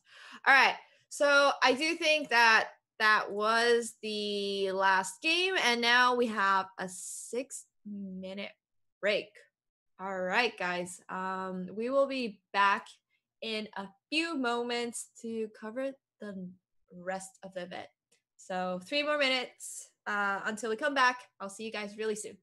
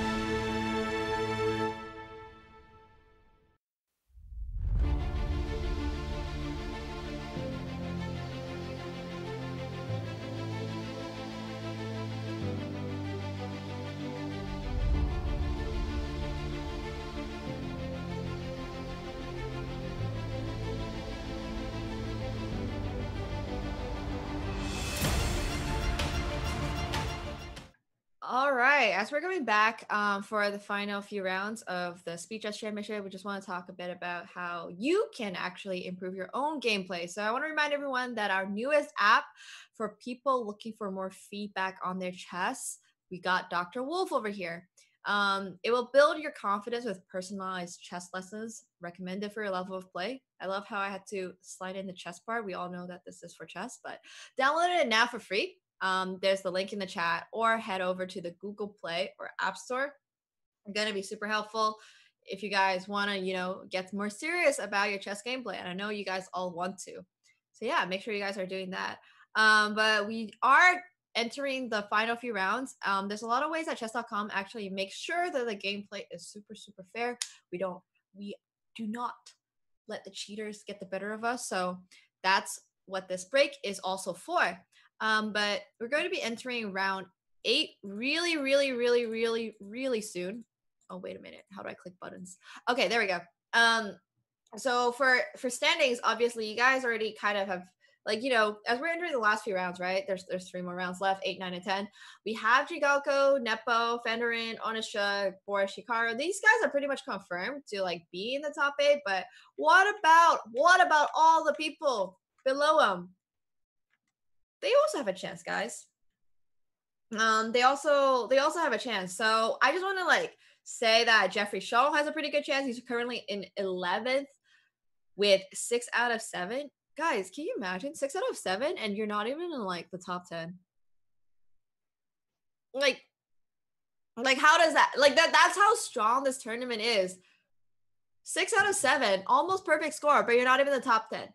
That's really, really just kind of interesting, at least to me. But that's how intense this tournament is. So really, really good gameplay coming up, chat. Really, really good gameplay. Now we will be probably taking a look more at the people who have a shot at making it in, not in yet. Let's start with Liam Lei. Very, very strong player, obviously. 29.89. I think he started in top 10 at the tournament. So he's making his way back. He's currently in 15th place. So he just needs to climb, 7 more ranks in order to finish the top 8. And as we all know, the top 8 go to the knockout. And that's actually where we decide who the winner of the Grand Prix is not actually by the points straight up from this Swiss event. So he has very good chances to win this position for sure. He's got his queen out. He's got his knights out. He's got a bishop out. What is Black's development doing? Black's development is slower than me in the morning, honestly. This bishop has no potential. This knight can only go to the rim. This king, there's nowhere for this queen to even go. I mean, what is b6? What is a5? None of those squares are looking good. So this is definitely looking like a really, really clean game for Liam if he's able to convert his opening advantage. However, he probably all right, free pawn. We take those. I don't know if you want to take that. I don't know if you want to give up the d pawn though. Okay, well that is not the way to go, sir. Whoa. Aren't you getting checkmated? Okay, you can take there.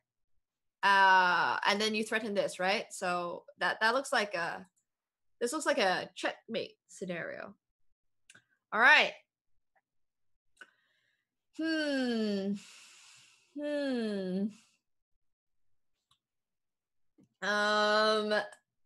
is not a great position for Black at all. We got queen g6 coming in. That king is bomb clouding a little too late. If you're going to play king 7, you want to do a move 2. So I'm going to call out Butchera for that as well. But yeah, no, I'm going to say Black has lost this game. I'm just going to say that. This game is actually really interesting to look at though. You see what happens when you just make it a few moves wrong in the opening, and this is what happens, right? Like I said, these guys are really strong, so it's not they're clueless. Right now, it's looking this would be a game where I'm beating up some 1200 pleb, but you gotta remember these guys are only 100 points different in rating. So seeing your opponent's king out on move 13 is kind of shocking because Black did not play this opening very well, and that's totally okay. It happens sometimes, but that just goes to show how important it is to actually start out your opening. Oh my god, that king is taking a trip.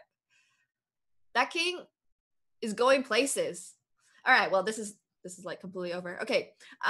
Before I start roasting this guy, let's switch over to seeing how some other people are currently doing. Let's see how Jeffrey Sean's doing. He also has very, very good chances of making it into the knockout stage. So hmm it's looking good, but there's so much tactics here. His opponent's the kid, but in chess. For those of you who don't know, the kid is like a league reference to Voy Boy, but yeah, I just want to make that reference. Anyways, rook takes e7 could potentially come in. This looks like it could work, but you got to remember you can always take the queen first. If you don't take the queen first, if you take the rook first, then there's going to be queen takes c4 and you lose your rook on d8. So that won't look very cool. But rook takes g6 out from white. Yeah, I don't know what's going on. There's like 3 pins going on. Like this is a pin, but at the same time, wait, my arrow didn't come up. What happened to my arrow? Okay. Anyways, I can't draw arrows apparently, but you guys get the point. So I think black is actually just up a piece here. Yeah, this is looking like a very clean game for Jeffrey. This will definitely put him into the chance to, you know, finish in the top 8, be in the knockout, and go for that first place prize, which also comes with $1,000. But we all know nobody plays for that, right? We're all playing for the honor of winning tournaments. But you know, $1,000 sounds pretty good too. But yeah, I think Jeffrey Sean's gonna be winning this game, and if he wins this game, that will place him with 7 out of 8. We see people with 7 out of 8 already. MSB2. Who else still has a shot? Dr. Bassam. Dr. Bassam also a very strong player. There's quite a lot of people here who do have a chance at making it into, you know, still the top. Here, let's go. Let's just drop it back to Liam and see how. Why is he not winning?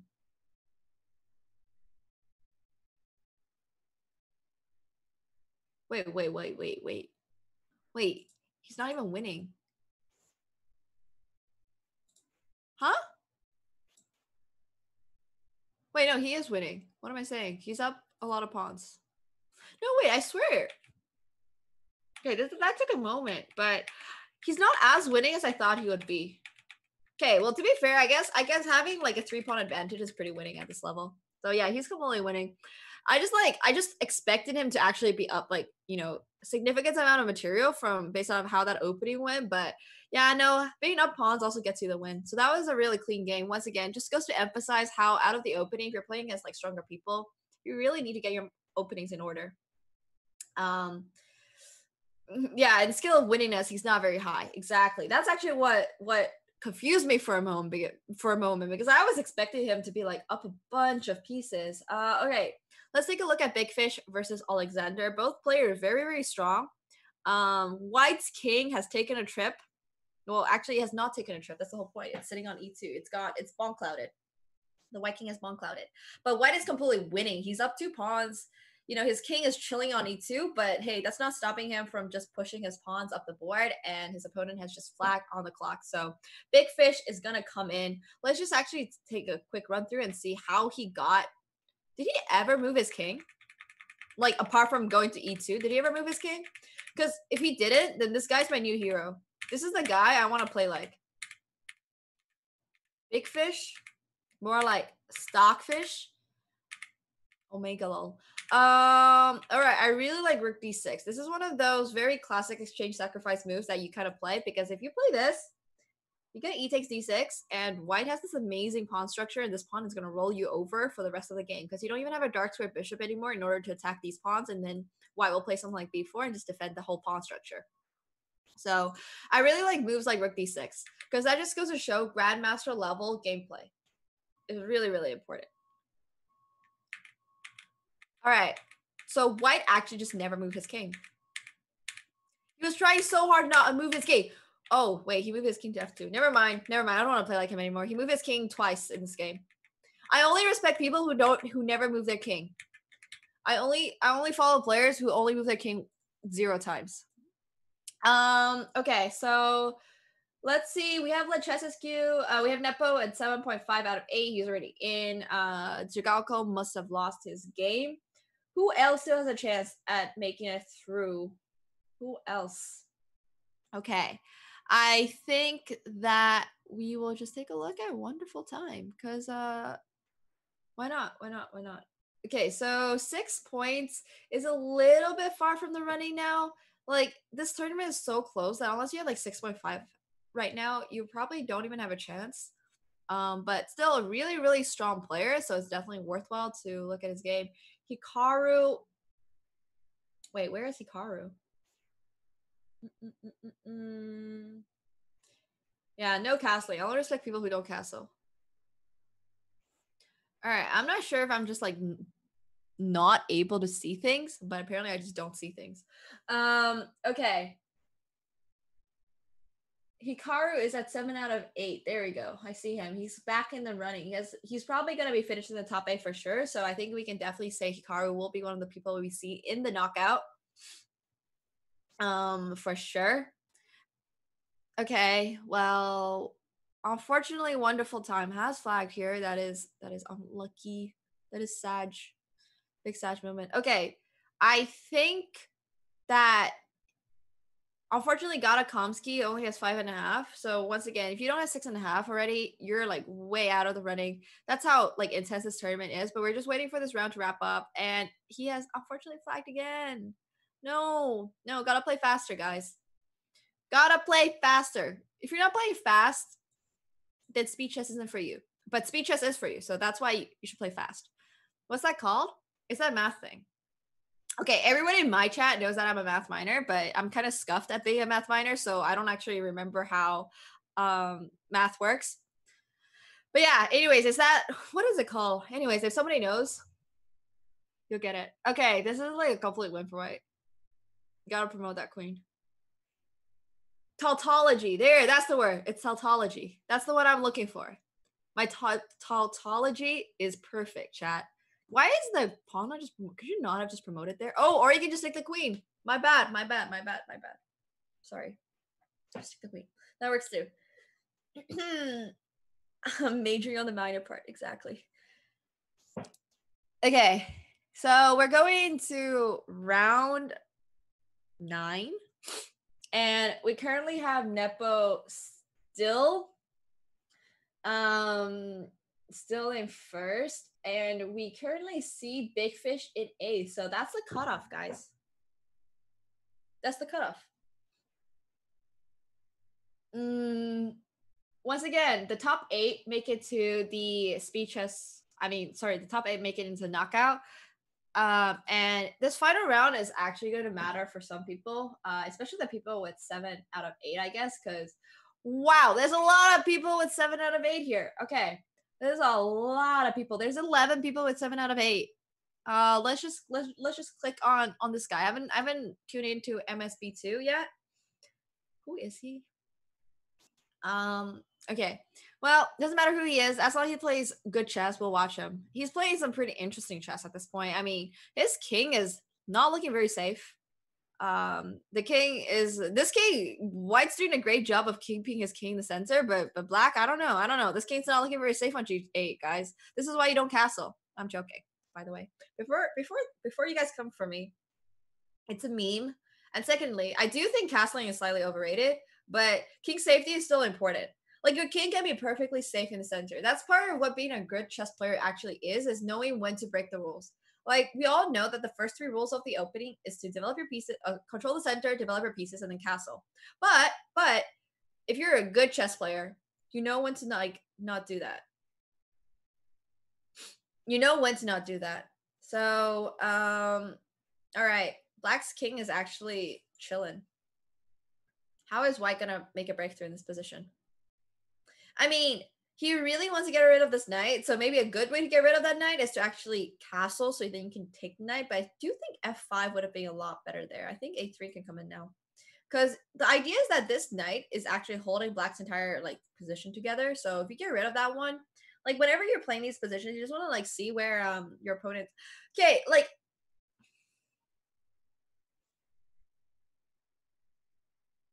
what's knight d2? Why not just a3? Okay, now he plays a3. What was the he moved his knight back. Oh, and he moved his knight, and he's moved his knight back again. I'm actually crying a little. I'm crying a little bit. I kept complaining when TF Blade didn't castle. Okay, look, that's different. That's different. Okay? Like, he's a beginner. He's not like a 2,000, 3,000 rated player. If you're, you cannot violate the player.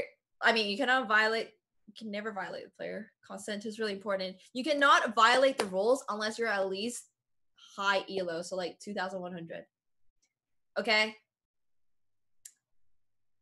There is a meta. There is a meta for this. You can't violate rules unless you know what you're doing. And most of the time, when you're like 1,000 rated, you don't know what you're doing. That's why I told him to castle. Okay. I'm not saying I'm a pro, but I also said I'm above 2,000. So therefore, I am allowed to violate the principles of castling. Yeah. Okay, I am not okay. Well, to be fair, this is oh my god, what is this? What is this? If you play King takes F2, you're so screwed. And this is why, okay, apart from the fact that White didn't castle, that's not the mistake, guys. The mistake was the fact that White went knight here and then knight back. He gave Black 2 free moves to just run it down mid, literally. He literally just gave Black 2 free moves to run it down mid. And that's why you have to like play A3 here. Because if you play A3, if the bishop moves away, right, you can just take on e4. Knight's gone. But if they take on c3, you can just play b takes c3, and now if f5, your knight's on a nice square called f3, where you didn't do this thing. Oh my god. Okay, Black won. I'm not surprised. But like White literally just wasted like 3 moves there. Like what was the gameplay? What was the idea here, man? What were you thinking? Like he wasted so many moves. Like once again, a3, take. We get the same position, except there's no bishop on d6, so you can actually play e5, knight to e5, and there won't be bishop takes e5. So yeah. Yeah. All right. It's okay. It's okay. Not the best gameplay from White. It really felt like White didn't do a lot in that game, but it's okay. He's just giving his opponent a chance. So that means MSB2 is currently actually in first with 8 out of 9. Well, that's only because I believe La Chess is Nepo is currently playing Hikaru. Oh, so this game is actually going to be quite important for I think both of them actually, because the scores are getting pretty close and there's only 2 games left. Well, there's 1 game after this. There's only 1 game after this. You're 1600, you play the Bomb Cloud. Maybe that's why you're 1600, buddy. Okay, well, this is a draw. First of all, this should be a draw. We will see if this is a draw. That means Nepo will be at 8 out of 9, which puts him in tied first. We see Fandorin already with Big Fish at 7.5 out of 9. That's fine. I don't want to see how MSB2. You guys literally saw how he won. It's right here on the board. Right there. Right there. Okay, we'll go back a few moves. So basically, like I said, knight takes f2 happened. Knight d5 finally happened. There was a nice queen capture, and then there's this nice fork. So, all right. Let's see who else has a shot? Poltis still has a shot. Is Poltis? Let's find Poltis. Poltis is currently playing Jigalko. More like losing to Jigalko, but that's fine too. Jigalko is at 7 out of 8. If he wins this game, that puts him at 8 out of 9, which is very similar to MSB2. We have a whole bunch of people. This last round is going to be intense, man. There's going to be so many 8 out of 9ers. There's going to be so many people with like the same score. It's going to be pretty intense. Okay, well, White is doing his best, but also his position is not looking stellar at all. This actually reminds me of that one game that Bobby Fischer played a long time ago against, who was it? It was a very cool game, but this game actually reminds me a little bit of that one. The king's chilling on f1, just trying to hold this pawn from coming here. This is one of those times when I say your king probably needs to be somewhere safer, but Jigalko's also a really long time. Are we gonna get any yep clockers here? Yep clock. Both sides have like 5 seconds or something. We're playing on 1 second increment, guys. Oh my god, this is gonna be a mess. This is gonna be a mess. Okay, whenever these kind of things happen in blitz games, you already know it's gonna be like quality because everyone's so low on time. Nobody actually knows what they're doing. We're just making moves. What was rook takes c5? Like that was an instant. Like it doesn't. Oh my god. We're gonna actually see Poultice. Maybe pull this off. This might be a win for Poultice. Okay, are we gonna see any more throws? Any more throws, chat? Nah, I think White's. This is too easy. This is too easy for White now. He's got the queen trade. Just needs to take that bishop and then promote. All right, this is going to be Poultice's game for sure. I was saying like how bad White's position was, and then Jigalko just threw that away without any concern for the commentator. Like, yo, give me some credit, okay? Like, I'm not getting credit here because everyone keeps throwing. My predictions are all wrong because these people like don't listen to what I say. All right, that actually puts Poultice with 8 out of 9, shared first, and we see Jigalko fall down to 7 out of 9, which means he's probably out of the running. He's probably out, I want to say, but I think he's just out. He's just out of the running. There's no shot for him anymore. However, Hikaru is he has only drawn. He drew against Nepo. I feel like this is one of those times when Hikaru still has a very good. Okay, Hikaru is probably still in the top 8. He's currently at 7.5 out of 9. So if he wins his last game, he's in. He's gonna be in. Let's just take a look at how Borsch is currently doing. I don't think that this game is going to matter. They're both at 6.5. So unfortunately, like all of these players have kind of Alexander. Is that Alexander? Yes, Alexander. 6 points. Yeah. These people aren't really in the running anymore, but hey, look. 6 out of like what, 9 is not a bad score at all. All right, let's see how Anton Demchenko is doing. Also not doing great, 6.5. Could be a better title Tuesday for him. I think I've seen better from him. But hey, you can't perform consistently all the time unless you're Hikaru. So still really, really good score from both of these guys. For sure. All right. We're just waiting for this round to wrap up, and then we'll go into the final round of the Swiss portion of the of this week's Title Tuesday. But guys, that's not everything. Remember that there is actually a knockout portion of this event too. So you guys will be, having a lot more gameplay. Okay, White is like trying his best. Oh my god. Yeah, these are painful positions to play. Like this is just losing. But it's also the last game. I was wrong. It's not the last game. Okay, so we'll just talk a bit about the standings. I think we've got so we already see 4 people with 8 out of 9. Those people are basically confirmed to get in, unless they lose against each other, I guess. But in that case, they should probably just like draw. 6 out of 9 is not a bad position to be in at all. Okay, so Nordebek is at 7.5 out of 9. He's a youngster that I really want to see like make it into the top 8 because he has just some very interesting games. Plays very, very strong, obviously. And all right, are these guys gonna wrap up their games? Yeah.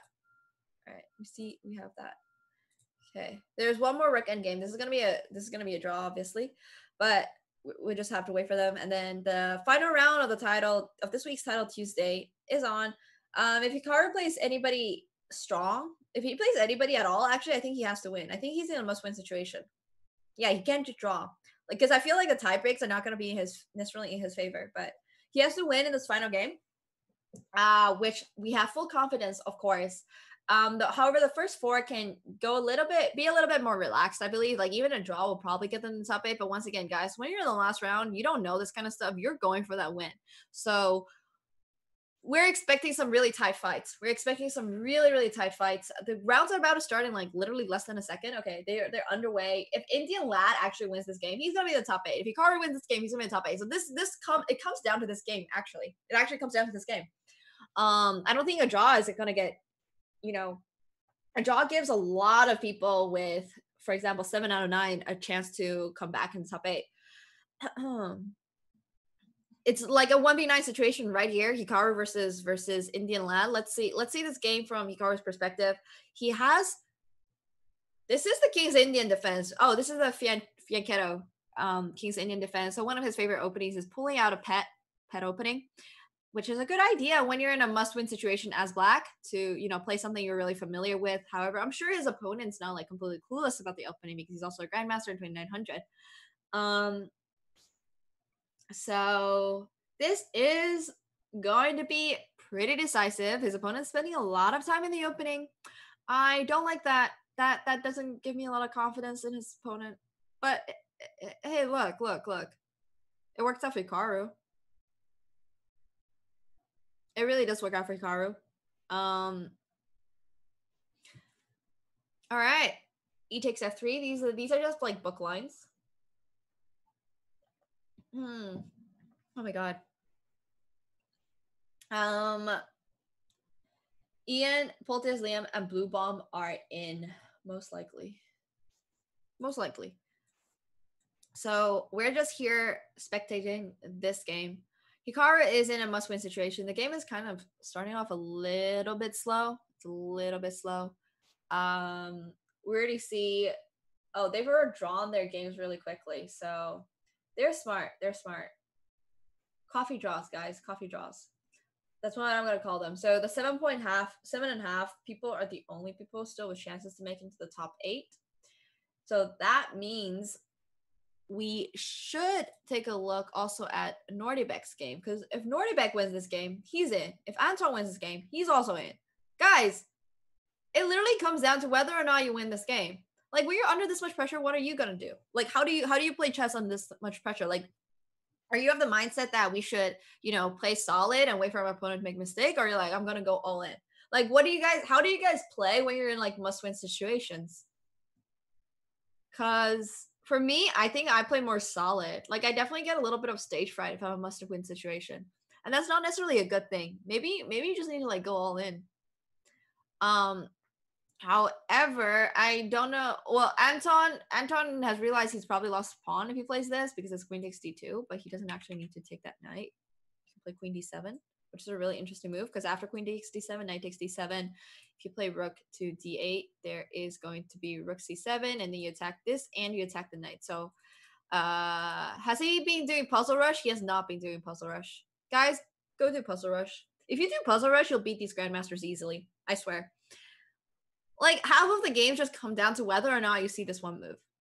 It's not like Nordibek's, you know, some machine, right? Like, grandmasters make mistakes all the time. Like, even if it looks like a move that would probably win, just have better tactics and you'll probably out tactic your opponent. So I think going all in is better than doing nothing and waiting for the loss, especially if you're playing somebody higher rated. I definitely feel like that's the thing. You play like a Kraken, it's like all your pieces when you're losing. Okay, maybe that's actually fair when you're losing though. But at the start of the game, I think it's better to play objectively. Like, forget the fact that you are in a must-win situation. Just go for the fact that you want to win, like you always do, and play that way. Well, Lightning Speed, at least you've won against a title player.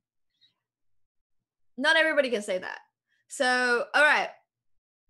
I don't like what Anton did. He had a very good chance with queen d7 just to throw that position completely off. But hey, he's here chilling. He's not actually down a pawn. But I do think Nordibek's position is like it's a very equalish endgame. It's kind of difficult to play though when you are 40 seconds to like a minute 40. Why would you give up one of your pair of bishops? Oh my god, bishop takes f5, sir? And then queen d7? Oh my god, he didn't see that. Wait, whoa. Am I tripping? Like, is this not just a free piece?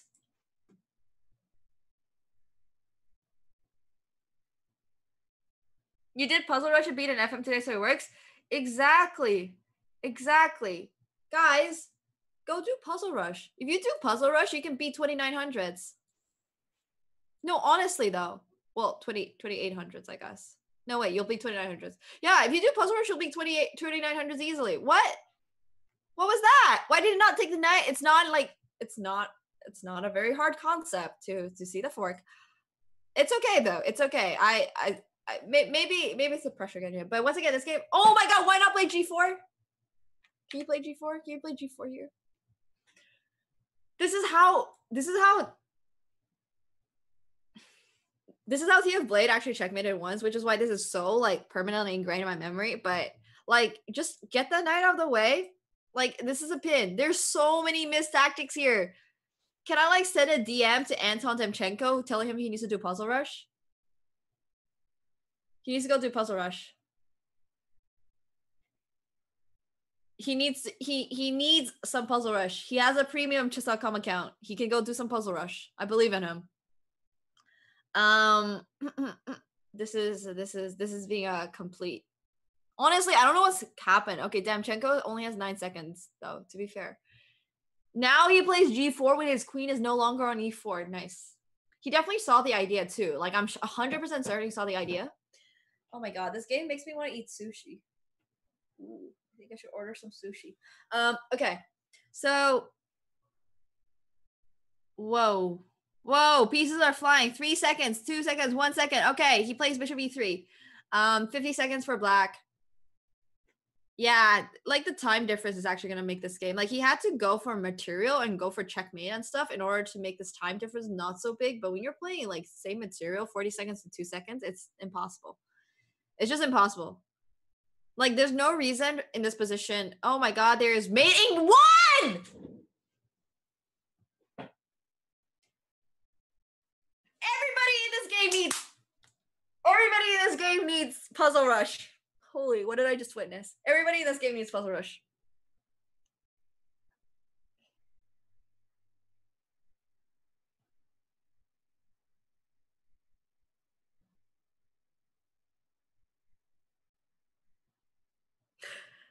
There is no point in me analyzing this game. I already highlighted every single mistake they've made. They just need to go do puzzle rush.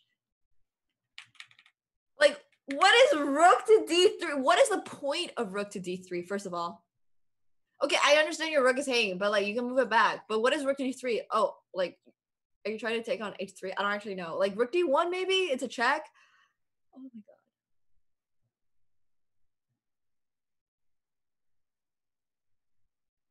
Guys, puzzle rush? Question mark? Can we all get some puzzle rushers in the chat, please? I think Hikaru's gonna draw this game, which means he might not actually make it in the top 8. You wanna see the accuracy score? You can pull that up, don't worry. That was an interesting game, man. How did this guy Whoa. The moves are flying. It's gonna be a draw though. Like, it doesn't matter what black plays. There's not a lot of moves he can play. It's gonna be a draw. Yeah. So Hikaru might not actually make it into the top. He might not make it into the top 8. Yeah. I think Hikaru is out for this time. But can we go back to this game and just say how crazy it is that 2900 missed checkmating 1? And also how crazy it is that Anton Demchenko literally missed every single tactic from G4 to... Okay, first of all, he missed every single tactic starting from here. He had queen d7. He didn't do it. Okay, that's fine. I'll forgive him for that one. He missed bishop takes f5 because he had to play queen d7 after. Fine, he missed that one.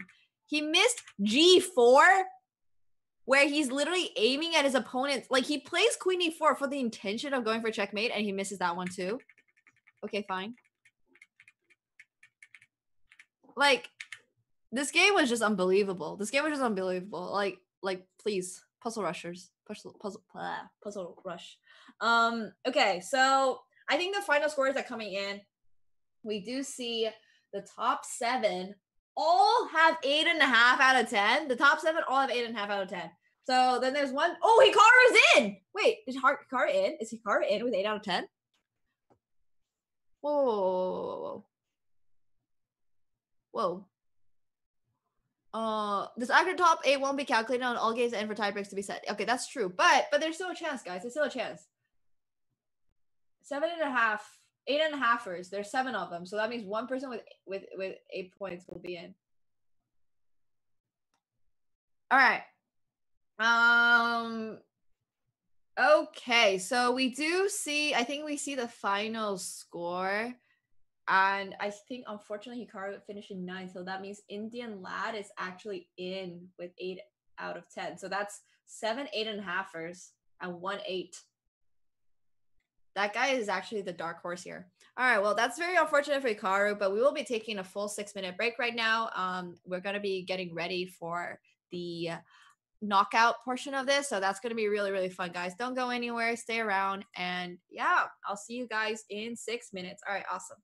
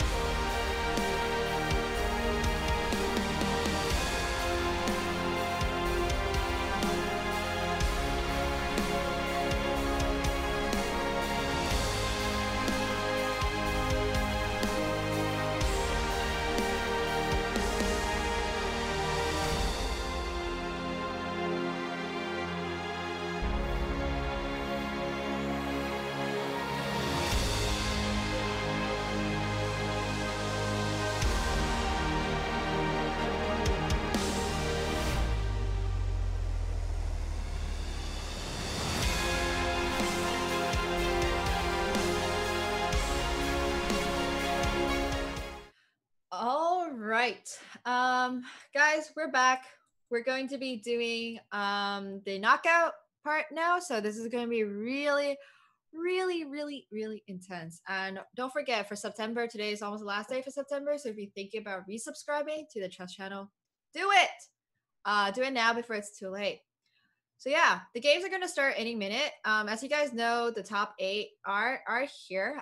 We have Nepo playing against Naranyan. We have Fedoseev playing against Liam Lei. We have oh no. All right, I'm gonna mess up this name. Guys, don't come after me, okay? Don't come after me. Paulios Poltin Vicious? Okay, I messed that up. Anyway, I'm sorry. I'm super sorry. I can't do names. Got against Demchenko, and then we have Maxime against Matthias Bluebaum. So a lot of really intense players, a lot of really strong players. Like these are people, guys. No, don't clip it. No clipping it. Do not clip it. Also, thank you so much, Ginger GM, for the raid earlier. Huge shout out to Ginger GM. But we're going to be looking primarily from Nepo's perspective because I do think that he's one of the favorites to win today's knockout format, especially since right now we're in the quarterfinals. He's playing somebody with a little less experience than he has. Yeah, well, I mean, sorry, guys, my pronunciation for everybody is really bad, not just for poor Paulius over there. But Nepo is, you know, over there. He is actually also a streamer. If you guys haven't checked out his streams already, he streams at twitch.tv. Let chess is Q. Indian lad is SL Narayanan. Once again, we're just waiting for the games to start. It's going to be interesting. I do predict, my predictions are going to be the Nepo wins. Actually, Liam Lei against Fedoseev is kind of like a close game. So I'm actually not sure how that's going to go. But I kind of want to say there's 4 Russians here, guys. There's 4. That's a lot. That's a lot of Russians. They're very, very strong, as we all know. But seeing 4, it's kind of interesting how none of them actually played against each other. So we might see an all Russian semifinal or all Russian final. We don't know yet. We don't know yet. But there's going to be a lot of interesting things that are happening. Nepo is rank 4, so really strong player. But I do think he's going to win. I predict that Liam Lei and Fedoseev will be close. I do believe they just play 1 game. Correct me if I'm wrong, guys, but I think they just play 1 game and then they have to move on. If it's a draw, they play a bullet game. So it's going to be quite fast. And I think Demchenko is probably going to win against Paulius. And also, I think Matthias is going to win against Maxime. So you guys got the predictions here, guys. I'm usually wrong though. So I don't know what might happen. I might be totally incorrect, and my predictions are going to be like the games today. My predictions have been so bad. Honestly, these guys need to like listen in on the stream to give me like a little bit of a boost, because otherwise I just look like I don't know what I'm doing. But I promise I know what I'm doing. It's just that these players have been playing so unexpected, obviously in a good way, right? Obviously in a good way. So I do think Bluebaum is gonna win against Maxime. Once again, Demchenko is probably gonna win. Liam's gonna be my go-to for that matchup, and Nepo, of course, is gonna be my big favorite to win this tournament. But once again, those are just words. Let's actually see how the players play today, because it doesn't matter what I say. At the end of the day, it's all about these guys. It's all about how these players are doing over the board. And we do have games coming in. Once again, Nepo is pulling out his pet move B3. I like that. I like that a lot. Let's see if this goes better than the first time. Because the first time he did it, his opponent wasn't sure what he was doing, and he got his queen and had his queen up on D6 or something. So I think that this time Black has a better idea. Like, once again, just play solid.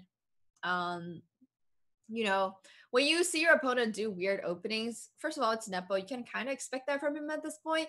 But when you see your opponent do weird openings, you just want to like develop and get your pieces out and not do anything crazy. Like, you might be really tempted to be going for like fancy moves, right? But realistically speaking, most openings are like pretty basically like they're decent openings. Like they might be unexpected and they may not be the best objectively speaking, but they're still decent openings. So this is a pawn that you cannot take with a knight because you will actually probably get checkmate in like 2 moves with queen g4. But if you also take with the queen, this is not looking too good either, in my opinion. I think there's knight g3 here, and then you can sort of go for bishop takes f6. Somehow, like, white doesn't really need to be developed to still have a bit of an attack. So I don't actually think you can take that. Well, okay. Black has chosen to take the pawn. Once again, a lot better take with the queen than it is with the knight. But still, after knight g3, there black is going to run into some slight trouble. Let's just see if Nepo is going to do that. Let's see what's going on here. All right, he does play knight g3. Okay. Are we going to see knight e5 though? So white's king is in the center. When your opponent's king is still in the center, what you want to do is capitalize on that a little bit. So in this case, it would be, you know, bring the knight maybe into the game in order to attack that king. I do really like knight e5. Okay, bishop g4. We're just hitting that queen. Wait a minute. I'm sorry. Uh-oh. All right. There is going to be bishop e2, and we're just going to get castled. All right, this position is going to probably go towards something a little bit more better for black. I think the right call there after bishop g4 was probably to just play queen c1, because you kind of have to like keep this line square bishop in order to keep a lot of your attack. But hey, whatever happens, it's not like a bad position for white or anything, but it's sort of like, you know, you kind of have to win this game, right? But still also chances for Nepo. It is 3 minutes with no increment.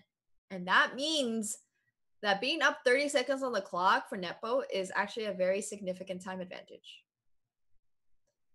It's actually a very significant time advantage. All right. This is a time when I will question and ask, guys, can we take on e4? Are we able to take on e4 here? Because the idea is that if you take on e4, you get d4 after. All right, well, Nepo probably thought about it, but decided it was too scary. So going knight a4 is also a really good call because you can just go for, oh my god, I can't draw arrows. You go for rook c1, but right, we're just going for the half open file here. So that's pretty good. And black is actually, you're right, he's retreating all of his pieces backwards, which is totally okay. Like there's nothing wrong with that, but he still has this very nice square to go to on d3 at some point. He just can't do it right now. But white has to be very, very cautious about that, because if he gets a knight on d3 and you're actually not able to kick that knight out at that point, well, that's kind of GG. I would not say black's attack is actually over. There's still very good chances. It's just he has to be a little bit careful about where he puts his pieces in the next few moves. Let's take a quick look into Big Fish, because I think Big Fish is one of the, I think he has a very, he's one of the players that has a very good chance at, you know, winning against Nepo in the finals as well, or Liam Lay as well. So either Big Fish or Liam is going to be ending up winning this game. Wow, what a good call out, right? Somebody will win this game. Watch them draw, and then my prediction will be entirely incorrect. Like imagine having only 2 possible predictions, like saying, hey, this guy will win or that guy will win, and then being wrong. They actually draw. Okay. But that is not to say Liam's position is actually better here. He's going to be playing this endgame with a little bit of an advantage. I want to say he's going to be up a pawn, but like this pawn's probably going to drop at some point, so that's like not going to like be an extra pawn for very long. The best move here for white is probably bishop c3 or rook c3. The idea of rook c3 is to hit the knight and the bishop at the same time. So if you play knight takes b2, then you just get rook takes c5, and this knight's a little bit misplaced, and it'll probably go into an pretty equalish endgame, I think, after a4. Just because you can't actually hold all the pawns. But let's see what white does here. Plays bishop d4. Okay, this is a good call too. You just want to defend the f2 pawn. This is not bad at all. All right, bishop b4. Black it says, no, I do not want to trade the bishop, which is probably a good call because you want to defend this pawn as well. We're probably going to see like, yeah, king f1. Good move. Rook f to c8. Want to swap off the pieces when you're up a pawn because that helps your pass pawn kind of like promote. So that's basically what black is trying to do. But this endgame is still very much solid and kind of equalish. I don't really see anybody being able to pull something like completely crazy and turn the game around. So I wonder if this game will go to a bullet game. Okay. I don't actually know if like 23 to 25 seconds. Guys, they gotta play faster. Let's do a quick look at how Nepo's doing. Whoa. This is a draw, but time. How did Nepo lose all of his time advantage? We got 90, we got 70, 60. Ah, he's letting his time run down. Oh my god, clock. This is actually like bullet time. This is just completely, you know. Whoa. This is gonna come down to like mechanics, honestly. Whose mechanics are better? It's like a draw on the board, but like who can play this game faster? And I think there's no increment, right? Guys, there's no increment here. So this is it. Whoa, black is spending. Oh, it does look like there's increment. There's 1 second increment. There is. Okay, that's my bad then. All right, 1 second increment. Not a lot, but there's increment. But I've seen so many people flag despite having 1 second increment, so I feel like the increment doesn't even matter that much. All right. King d1. Okay. 9 seconds, 6 seconds. I'm just looking at the clocks. It's like going to be a. You can't take that because then there's promotion. Wait a minute. There's queen and then there's knight d6 and then you can take that. Oh no. That actually came down to the seconds and black slipped on the last few seconds. Oof. That is intense, guys. That was a very, very well played game from Nepo. It was actually quite, you know, let's just take a look at how the last few moves of that panned out because I was calling out to be a draw, right? Like it's okay. Well, a draw might be a bit of an exaggeration because realistically speaking, objectively speaking, white has the better position here since it's a lot harder for black to play as like that pawn is about to like promote, right? But with very accurate play, this game would have most likely been a draw. However, as you guys know, since this is blitz, that's not going to happen. So the right call here is probably to go knight g2 and start repeating the moves. If the king goes to g1, you can play rook c1.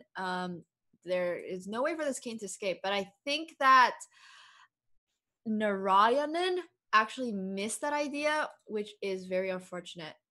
So that was a very well played game from Nepo, and unfortunately Narayanan was just unable to hold it out at the end. So there is going to be a bullet tiebreak between Big Fish and Liam because they actually drew their game. So I was actually wrong. I was actually just wrong about my prediction. I said one of these players was going to win, and instead they drew. All right, well, we do get a bullet game. So, hey, look, that's the perk. Your caster did not know what was going to happen in that game, said one of them will win, and was actually incorrect about it. So imagine having like literally 3 options and being just incorrect. And I actually called 2 of them out too. So I'm just very bad at predictions. But I really respect what Fedoseev is currently doing here. He's got his calm look on his face. He's currently just, you know, I think this position is looking great for him. I really like the ambitiousness of long side castling in the Gilco piano, which is not something you see very often, but sometimes when you have to win, you do crazy things. And sometimes those crazy things work, and I really respect that. So this is all the props to Fedoseev. This is the kind of gameplay I like to see, especially in a bullet game. Both players are going at it. Liam is somehow already 10 seconds down. I don't even wait, is that whoa, what just happened there? Okay. Rook swap. Oh my god. Every single move is like so nerve-wracking because I'm like, what is going on? But it was just a simple swap of pieces. I got a little bit overexcited there. I'm sorry. But this is going to be an endgame where it's just better for white because he's up a pawn. Like, I know it's going to be a bishop and a rook. Whoa, that's a good move. Okay, we have to see queen takes f3. Now he's forcing a trade of pieces in his favor because now his rook gets somewhere active, his knight is going to get his king's going to get somewhere active, and then his knight is probably going to also get to somewhere active. Like, guys, this knight is going to be a terror. And okay, this is going to be Fedoseyev's game, especially with like up 10 seconds on the clock. You know, he's just, and then this is the time when there's no increment, guys. So what I said there was no increment, I actually meant it about bullet. Okay, I was not wrong. But yeah, this is going to be Fedoseyev's going to wrap up this game really quick. Wow, that was some impressive gameplay. Like, Fedoseyev didn't make a single mistake. Okay, he's just going to promote that pawn. He's actually just going to promote that pawn. I respect that. Okay, very, very clean game for Fedoseyev. You see him lean back. That's brief sigh of relief. Very well played game. He does actually get the dub over Liam, which means that, hey, it's very likely that Nepo and that was very impressive gameplay by Fedoseyev. Wow, that was clean. That was clean. All right. I do believe we're going on break now. We'll be back very, very shortly. Stay tuned, guys.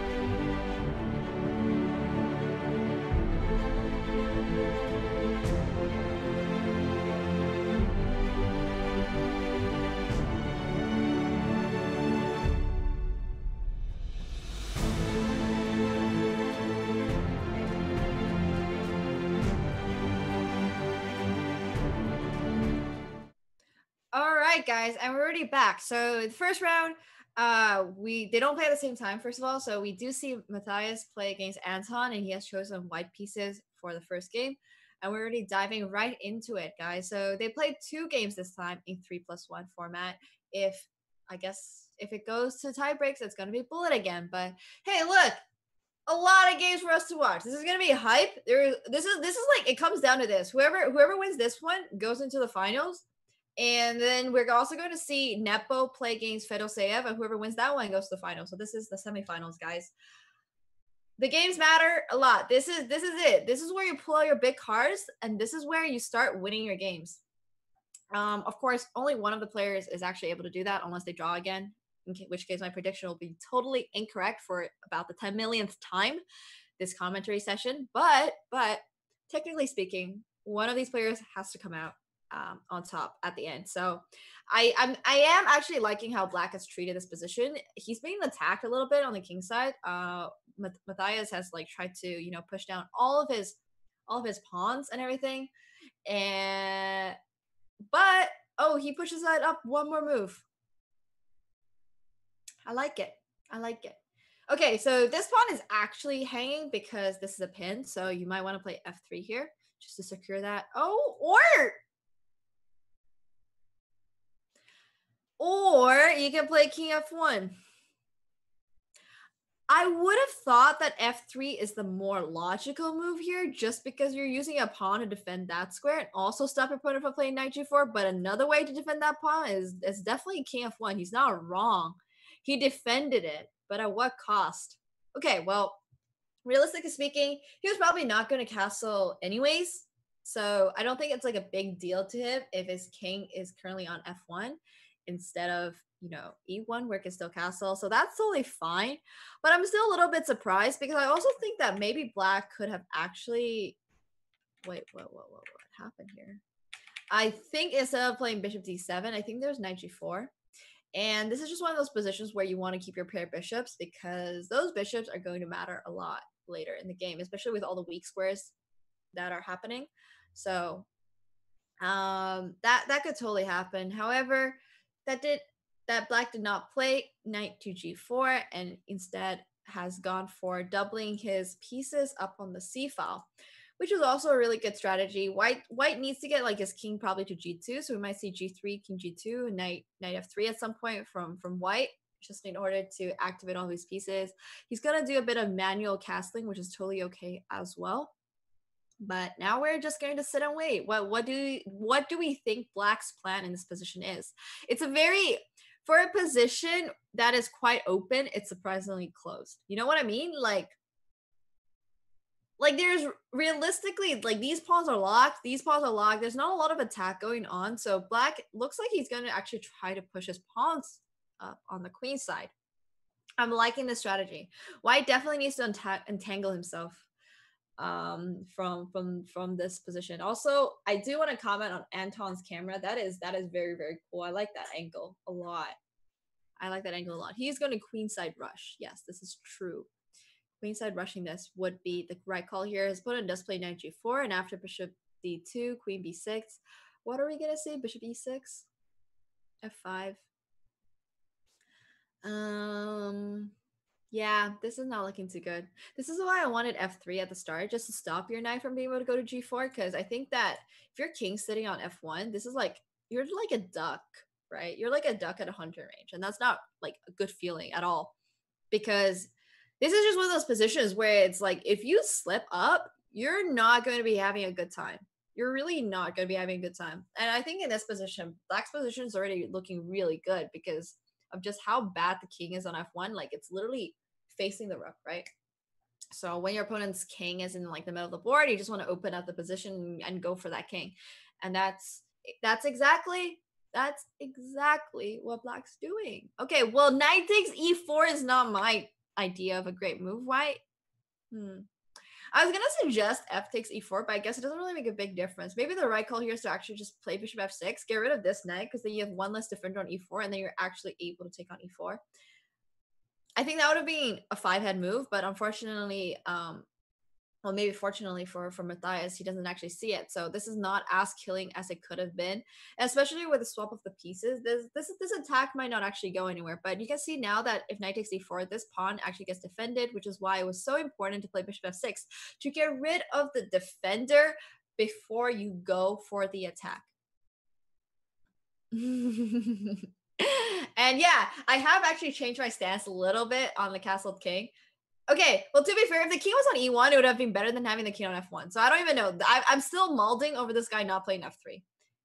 Like, why did Matthias not play f3? Why did he have to play king f1? Like, it was actually perfect if his king had never moved from e1. That would have been the best strategy, guys. Guys, king safety is overrated.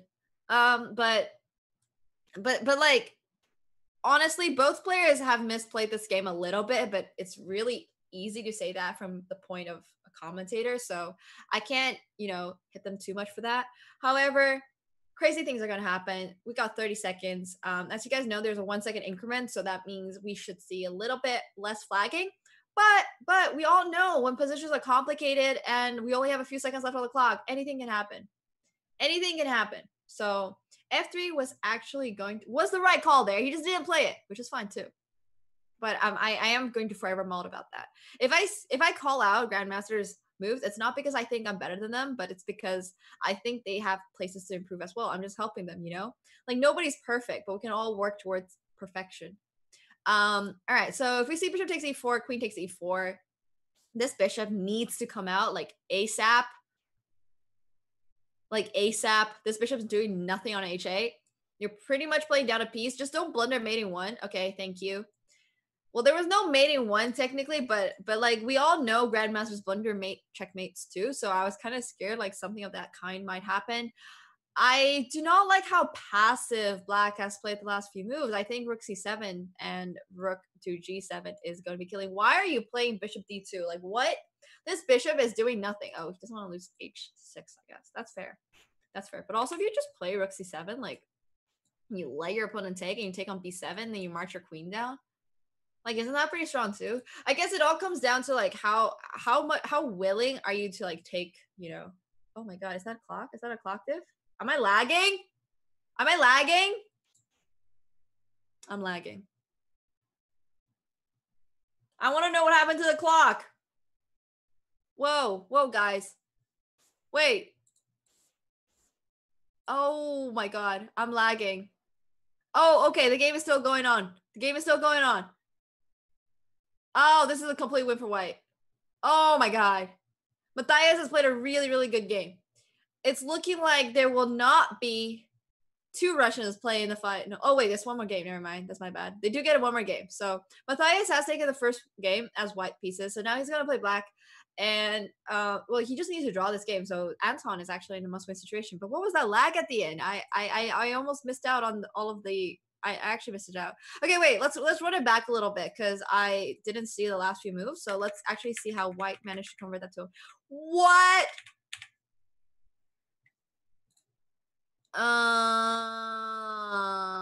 Okay, that was unfortunate.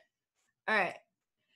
He let his opponent get full control of the center, and that led to his demise. But it's okay. Anton still has a second chance. There's redemption. There is redemption here. Okay. It's a very solid opening. So isn't c4 like hella good here? Wait, what was wrong with c4?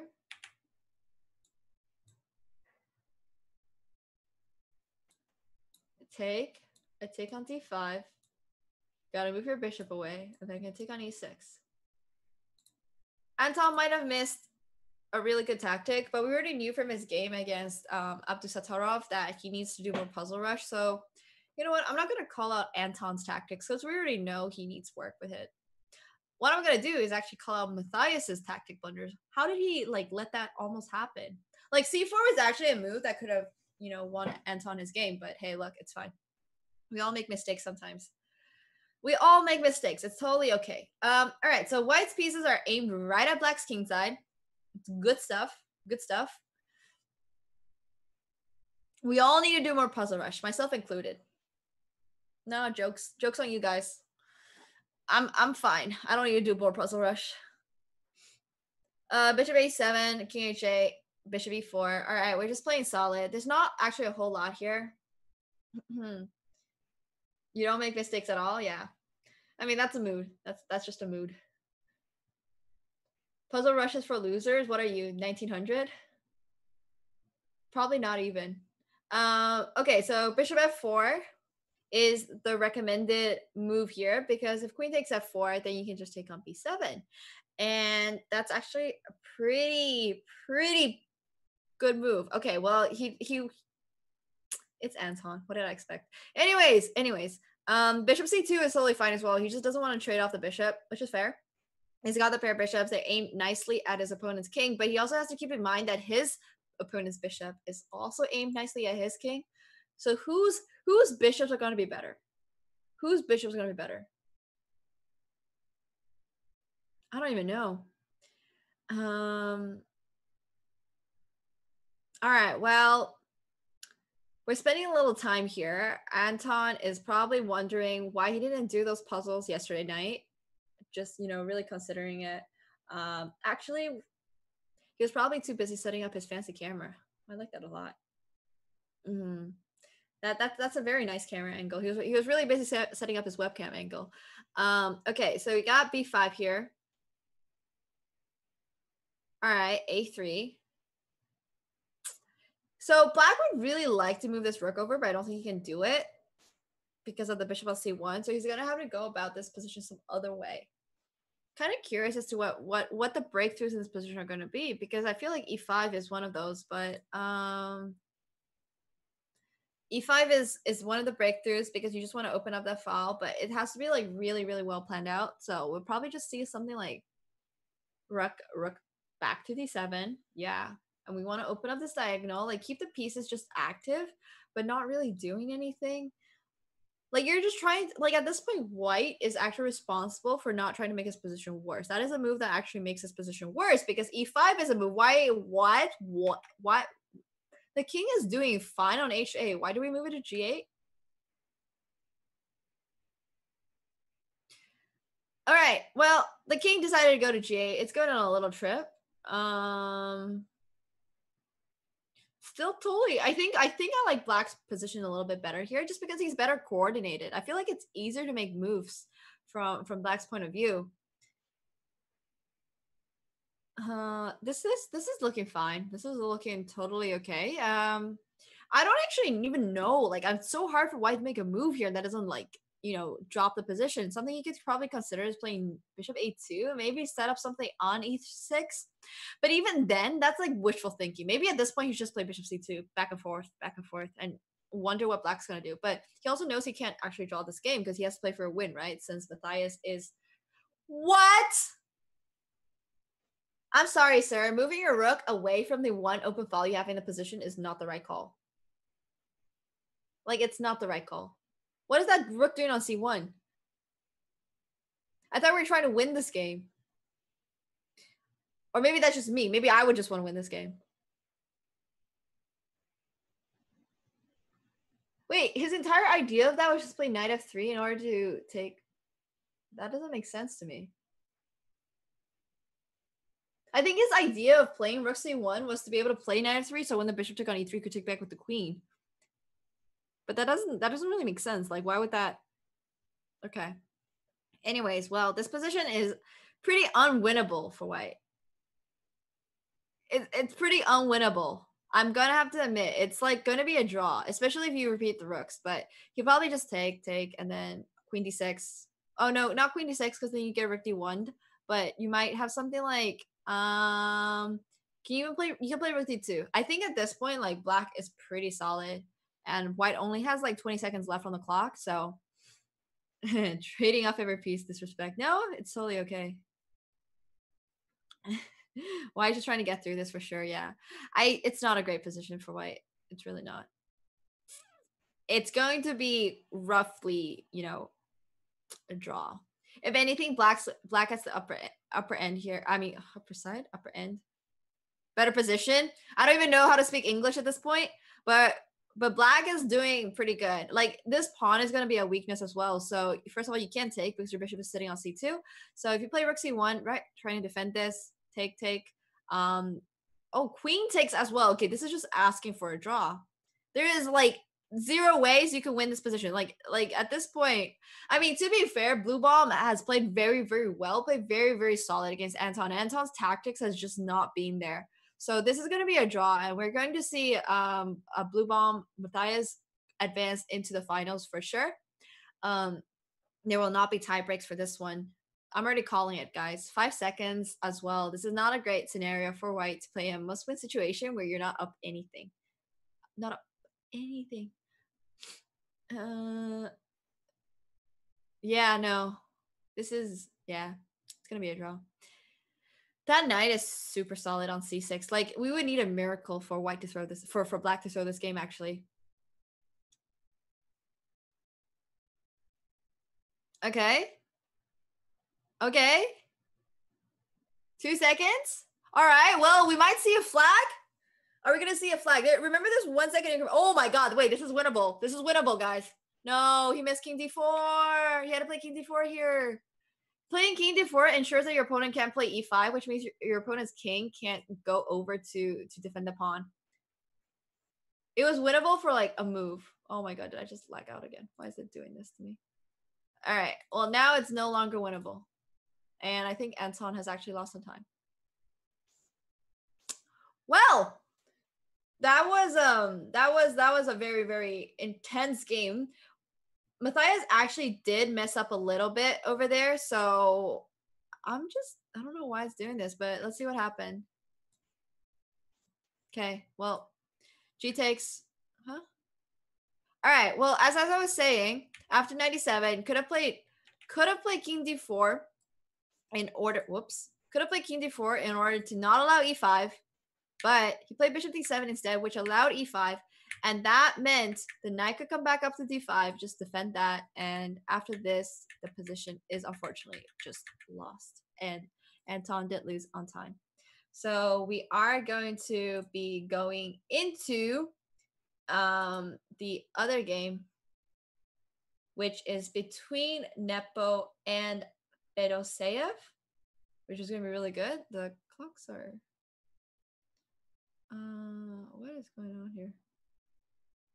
What does this button do? That's not the button. I might have disconnected. Okay. Here we go. We're finally caught up. All right. Well, now we're going to be seeing Nepo versus Fedoseev. This is the other semifinal game, and whoever wins that one is going to be making it into the finals. So it's going to be intense. It's going to be super, super intense, as always. Once again, two Russians. They've played each other many, many times. It's going to be a crazy game, guys.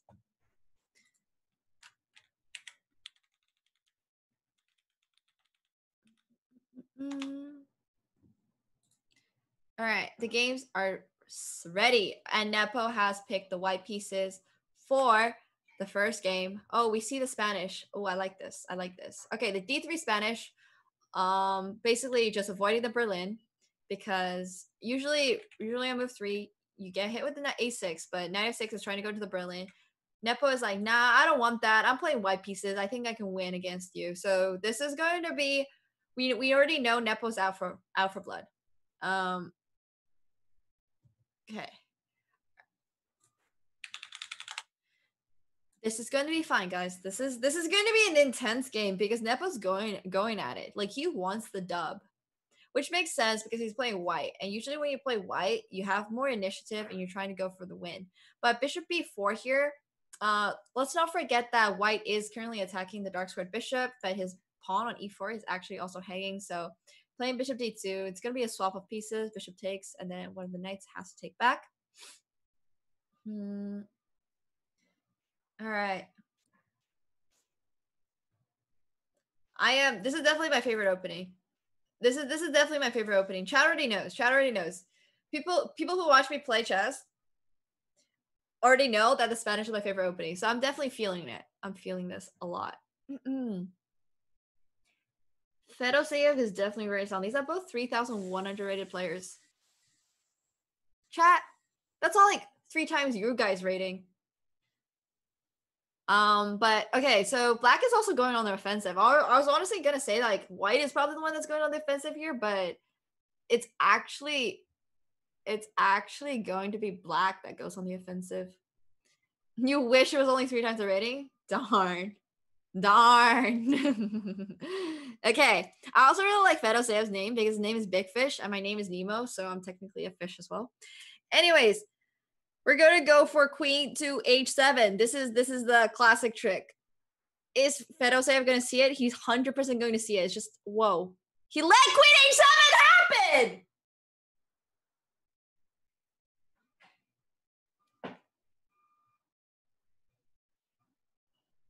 Okay, this is not good for him. Knight will go up? Whoa. I was like, he's gonna see it, and then he didn't see it. Well, okay, maybe he saw it, but he was like, this is gonna be fine, but...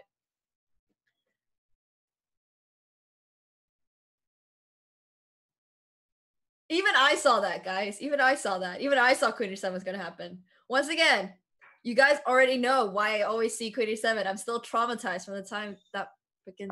Anyways, you guys already know why I know Queen h7 was gonna happen, but I honestly thought Black was gonna do something about it. I genuinely thought that, like, Queen h8, Queen f6, like, you're losing, like, all of these pawns really soon. Like, really, really soon. This is... I'm just, like, shocked right now.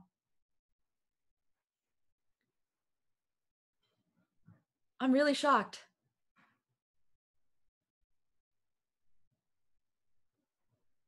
He must have seen it, but, like, why would you not do something about it? Right? Like, if you see Queen h7 hitting you, it's not... You already... Like, there's no way that Queen h7 would be a bad move. Because it's gonna... Whoa! I like this. I respect this, Nepo. This is the kind of Nepo gameplay I like to see. We'll disregard the fact that he could have played Queen h8, Queen f6, and taken every single pawn on Black's king side. He's gonna go for the bishop sack. This is what I like. This is what I like. Nepo is definitely learning from TF Blade. Exactly. All right. Well, we see rook e3. Gotta get rook f3 probably here. Maybe we'll see some knight f4 in order to block that. That's like pretty much your only move at this point. I really like rook au1. It's going to, you know, just set up this pawn push. It's going to set up a lot of things, just really solidify your position and also get your last piece into gameplay. You actually don't need to do a lot of things here as white. There are like so many things you can do, but you don't need to do anything. As long as you don't play rook f3, you're chill. Because if you play rook f3, this queen takes e5. So you're actually playing rook e1 to just, like, you know, slow the position. Not slow the position, sorry. You're solidifying the position and then threatening something like that. But we do have Queen h8, Queen f6, and there's actually mate in 1. Sorry, what? What? I look away for 5 seconds. Why was King f7 not played? How did he lose in 2 moves?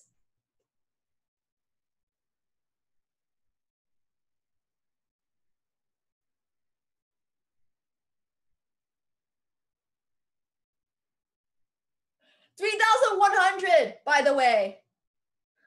But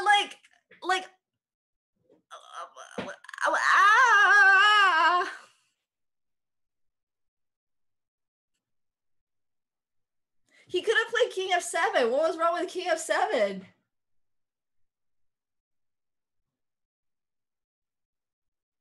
Like, what was wrong with King f7?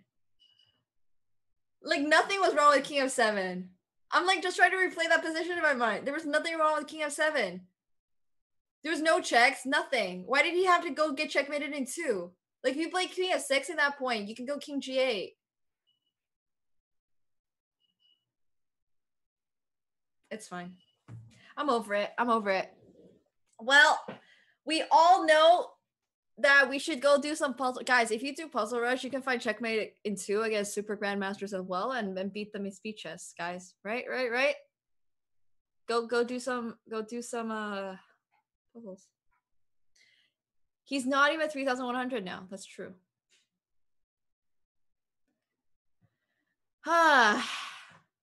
There was actually point in defending further. That game position was not lost. Nepo had just sacrificed the bishop. There was every single point to not get checkmated in 2. Even if you're lost, don't get checkmated in 2 because you never know. It's speed chess, people blunder. But I'm over it. I'm over it. We'll see this from Fedosev's point of view because if he needs to win this game in order to have a chance of making it to the finals. Unfortunately, it's looking a little bit over for him. If you miss mating too, not a lot of things can redeem you. Anyways, okay, so this is actually a pretty typical Najdorf. We've got the really classic pawn structure in the center where black has that structure and the white has these two pawns. So basically, it's a worse pawn structure for black. This endgame is pretty decent for black, actually. So that's one of his ideas. But surprisingly, black's king is like quite solid on g8. I play this position as black, I would know. But white always has like really good chances with like f5 and e5 pawn pushes. So, you just want to play like f5. Why not just f5? F5.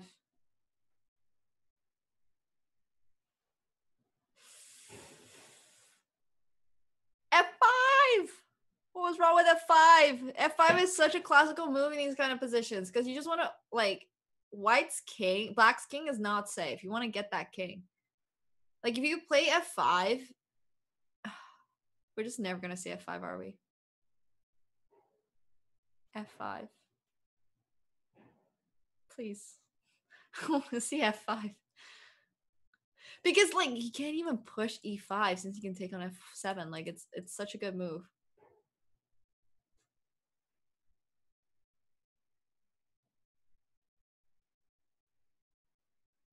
Are we going to see F5? Is he thinking for 40 seconds so he can play F5? Pause, champ.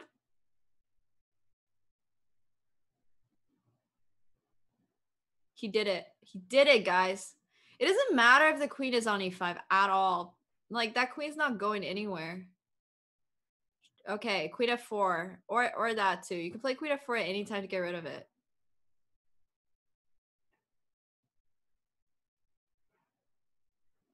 Okay. Pause, champ.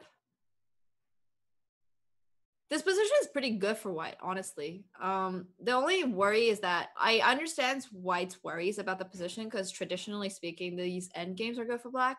But I think this is just one of those positions where you have to commit to the end game already. Like, white's not going to be able to get an attack out of this position. So you commit to the end game where you're still slightly ahead. You take advantage of the fact that black has a worse pawn structure. He's got 3 pawn islands. You only have 2.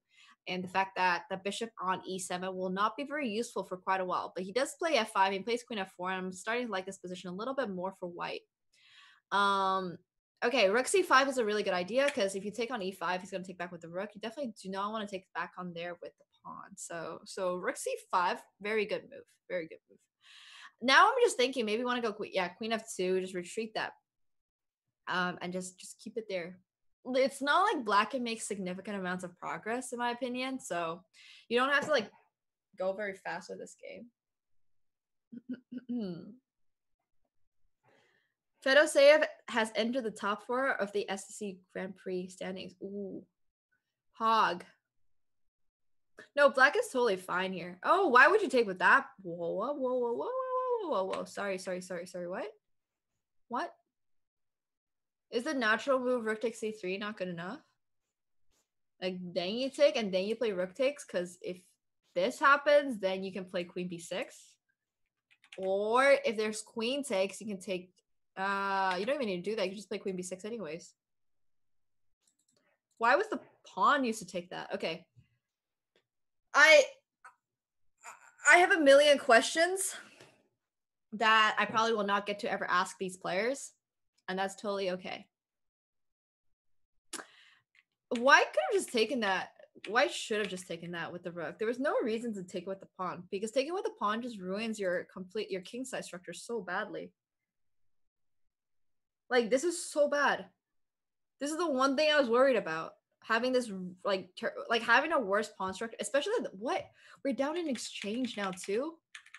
Wait, why did we take on e4? We could have taken on h3, for example.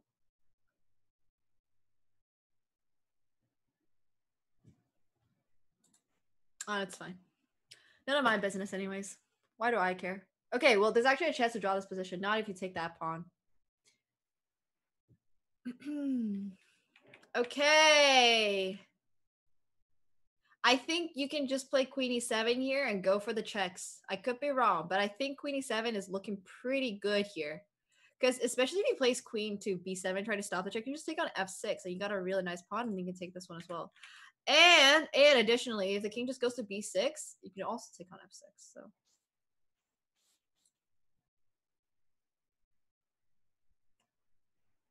not the most impressive game played from Fedoseev, in my opinion. He could definitely have done better. I think he missed like a lot of ideas in this game. Like I understand him being low on time, but I think queen e7 was quite a natural check to play because like the idea is simple. You either, perpetual check your opponent or you take on f6. So it was not a very impressive game played by Fedoseev. He definitely tried. He had his good moments. He had his chances and he missed them. And that is going to be Nepo with a 2-0. 2-0, guys. Going to the finals. Nepo looks like he's in really, really good form. We're going to be seeing... He played on a... You guys draw, let's see if we got yeah. All right. Blue Bomb has chances against Nepo. It's going to be quite intense. Ooh, 2-2-0s going into the final round. I think Fedoseev, well, it wasn't even the draw. Like I think that was his best chance of winning the game too. But either way, Fedoseev could have played better, and I definitely have full faith in him in his next title Tuesday as well. Unfortunately, this is where it's going to be the end for him. I do believe he still gets a cash prize, so that's not bad at all. But we are going to be going on a quick break. We'll see you guys in a moment. All right, see you guys soon.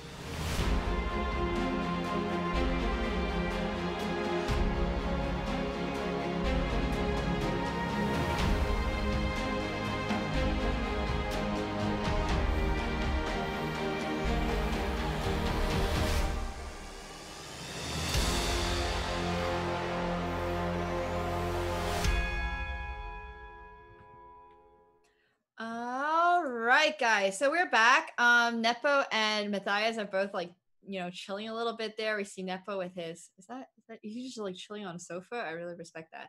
So we got a best of two here, guys.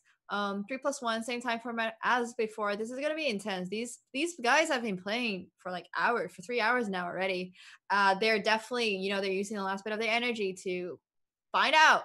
They're gonna play their best games, and they're gonna see, and we're gonna see actually who the winner for today will be. Jan has actually chose white as his first game for his first game. So we're gonna be seeing something pretty intense from him because we know that as when you play white, usually you're going for the attack, right? Like you're going for the win. He looks like he's kicking it back. He's chilling a little bit there, just kind of relaxing, trying to get a little bit more, oomph for this game. So it's going to be intense. All right, guys, it's going to be exciting. Let's get some pogs in the chat for the final two games of today's Title Tuesday, today's Grand Prix. Oh, and we have B4 first move. Of all the openings I could have guessed he would play, B4 was not on that list. So, guys, this is going to be great. This is going to be absolutely great. We already have B4 on the board. We had B4 first move on the board. Hell yeah. This is what I like to see in my Title Tuesdays, okay? Super Grandmasters pulling out the old B4 from his back pocket. This is going to be awesome. All right, he plays Bishop G3. That's not actually where I like the Bishop to go. I think you should go back on the fianchetto. But hey, look, the eval bar is actually liking Black's position a lot here. I do truly believe the Bishop should have stayed on B2. I think this diagonal is kind of important. But it's totally fine. It's totally fine. I have faith in Nepo's opening choices. And the bishop goes back to f4. This is once again why I say that bishop probably would have been better on b2 because it's going to get kicked around a little bit. Like you really need that dark squared bishop, honestly. You don't want to give up the pair bishop this early on in the game because that just means that your pawns are going to be a little weak, especially since you haven't actually pushed the pawns up at all. All right, we see c3, kind of a forced move, hitting that rook. Blue bomb is going to go on the offensive. I predict with a move like g5. This is the perfect opportunity. Kick that bishop a little more. Show Nepo why this bishop should have actually gone onto b2. Show him. He plays g5. What did I say, guys? What did I say? Yeah, and this is why that bishop should have been on b2. All right. Okay, this is not looking good. I like a6 here. This knight is not doing a whole lot on b5. Just ask him, where's this knight going to go? Are you going to go to c7? In which case you can just play knight takes g3, where you will actually be losing a piece. Or is the knight going to go back? And if the knight just goes back, well, h4 actually traps your bishop. So I'm not entirely sure. Like, you see how this entire game kind of like the issues for Nepo have already started. Okay, h4 immediately doesn't win the bishop because you have bishop c7. That's why I was a huge fan of playing a6 first to kick it out. But it's not actually too late to play a6 because if you play a6, bishop takes a5, then you can play a takes b5, and this bishop is still a little bit misplaced. It can go back to c7 for sure, but go to queen e7, and this bishop is really, really running low on moves it can play. So instead of that, you can play a6, right? And this is actually what Matthias has done. And I do think that we're going to be seeing quite a big material disadvantage coming in soon. Any truers? Okay, he's hanging on by a thread. He's like, Nepo is like, yeah, I kind of realize I'm gonna lose this bishop, but I'm just like gonna give Black a little bit of annoyance. I think g4 would be really strong here. So the one good thing that Nepo is doing is making moves fast. Where you're worse in a position, just make the moves fast, your opponent will feel pressured. So Nepo is actually like giving us a really, really good example of how to like play speed chess, even when you're behind. So that was so he doesn't actually end up losing the whole piece. Blue bomb used a little bit too much time there trying to figure it out. He did not, unfortunately, find the best move, which was g4. Just keep attacking white's pieces, and one of them is going to fall eventually. Did not find that. So this position is actually redeemable. This is comebackable. Completely comebackable for Nepo. And with 1 minute on the clock, Blue Ball is gonna run into some serious trouble soon because he probably feels like he should have won this game a lot earlier because like his position was so good, right? But now it's like going to end game where an attack doesn't mean as much, so he has to like consolidate his position and like try to like still well okay he was slightly better not after that move not when White can play Rook takes b5, but this was going to be Blue Bomb's game, but now it's like you can feel it slipping away from him. Just remember, guys, these guys are playing for not only $1,000, but also for a potential spot in the $100,000 prize pool tournament, the ultimate Speed Chess Championship. So there's a lot on the line here, but of course there is 1K very specifically for today. Blue Bomb with 20 seconds left on the clock. Nepo actually with almost 2 minutes. Rook takes c5 is playable here. I like Rook takes c5. Nepo just realistically has to like, give Black a bit of trouble. I think the most accurate way to play this kind of position is to like keep annoying Black. Okay, Rook takes f5, Rook takes d2 is going to head into a draw. Just don't get checkmated in one. Please play h3 or something. Or king f1. There is no way another person blunders checkmate, right? I've already seen 2 people blunder checkmate today. He was scaring me there for a moment with how much time he was using on that move. Oh my god, that was a scary moment. I was like, there's no way. But okay, Nepo is ranked 4 in the world. He's not like, Fedoseyev, who is like probably ranked 20 or something in the world. Yeah, there's a big difference between rank 4 and rank 20, guys. One of them blunders checkmate, the other doesn't. But it's okay. Everybody blunders checkmate at times. It's totally fine. I know every single person here has at least blundered checkmate once in their life. Okay, so we got Rook f4. And we'll take either e4 h4. I think h4 is the more accurate one. Never mind. Well, taking h4 was actually probably the more accurate one, but it didn't matter because it's time scramble. I think White's actually going to win this endgame now. He's up too many pawns. How did Black lose all of his pawns?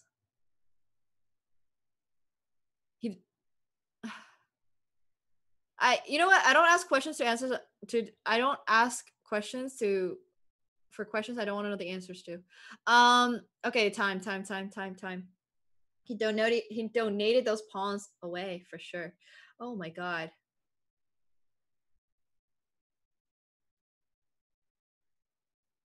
Matthias went from winning to drawing to losing. That was a roller coaster of a game, except it was just a downhill roller coaster for one side, I guess. Well, no, I mean, it was he went up and then it was a very slow, gradual go down. But okay, so Matthias is in a must-win situation here. As with the white pieces, he can definitely do this. He had such a good position against Nepo before, but this is gonna be one of those games that it's going to be intense here. It's going to be intense. Jan is playing the Grunfeld as Black. This means he's going for it. He wants it. He's showing his dominance. He's showing that he can win this position he can win this game as Black too. Yeah, Nepo being Nepo, definitely a lot of chaos on the board. Blue Bomb is definitely looking super sad right now. I can't imagine like the game just start instantly. He needs like a moment to recover and everything, but Nepo is just going for it. Like Nepo is like, I will be aggressive. I will show to you that I can win even with the black pieces. But it definitely does look like he's thinking about the previous game way too hard. He's smacked his forehead a little bit over there. That is not great. That is definitely not great. We just want him to, play his best game. Whenever you lose a previous game, just focus on the next one. Just focus on the next one. Forget the other one. Just go, just like, it doesn't matter what you did in the previous game. You just have to win this one. That's the only game that matters. This is definitely bookline, but we're going to see some more chaos from Nepo because he is that kind of player, right? Like, that's what we're going to be expecting. This is the final for the Speed Chess Championship. Once again, the winners get $1,000. Just don't tilt. Exactly. Just forget. Hey, look, if you have goldfish memory like me, you can't even take, guys, the bishop's not hanging. If you take on e6, there's bishop takes c3. So we don't want that to happen. All right. I got queen a5 going on here. We're gonna do some short castle. Queen takes c3, queen takes c3, bishop takes c3, rook a b1. Those are some ideas that could happen, but you definitely want to get, this is one of those times when I say it's actually good to get your king castle, because I don't like having my king like right in the middle of the board. when there's an open file, like right next to me. But okay, f4 has been played. We got to move this bishop somewhere. The most logical square will definitely be d4. It might look like you're losing a pawn, but if you take here, you're going to get hit with the long castle. Yeah, the long castle looks pretty pog. So the idea is that you long castle and you don't play rook d1 because there's queen a5, which doesn't actually, so you don't actually win the piece. So you got a long castle in order to get your king out of that. Let's see, he plays bishop d2 instead and not bishop d4. He probably missed that long castling idea. That's totally okay. But bishop d2, queen a5. White is going to be a little bit passive. Never mind. I was saying White's going to be a little bit passive with castling and defending his pawns and all that. But instead, he just pushes c4, gets his bishop to c3, wants to swap off that the bishop on g7. He's still not castled, and it's almost move 17. Let's see. Well, he has to play knight takes d4 at this point. There's no other way to do it.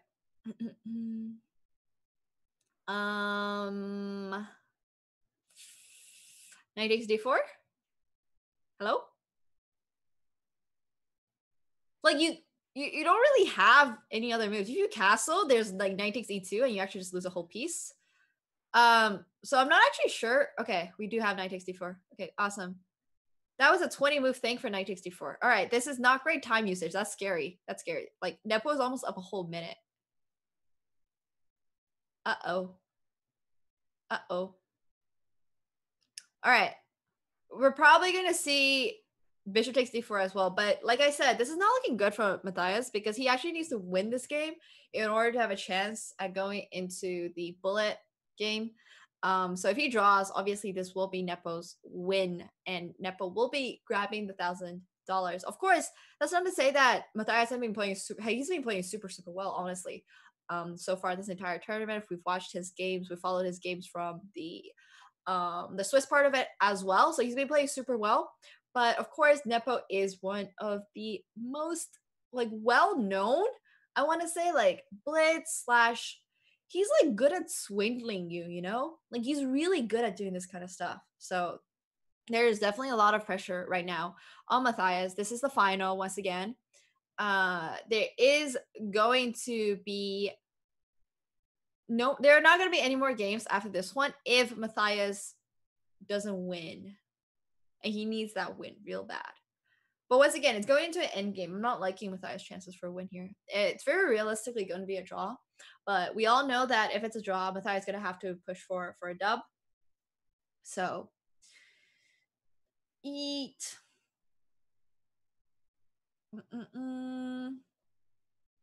Okay.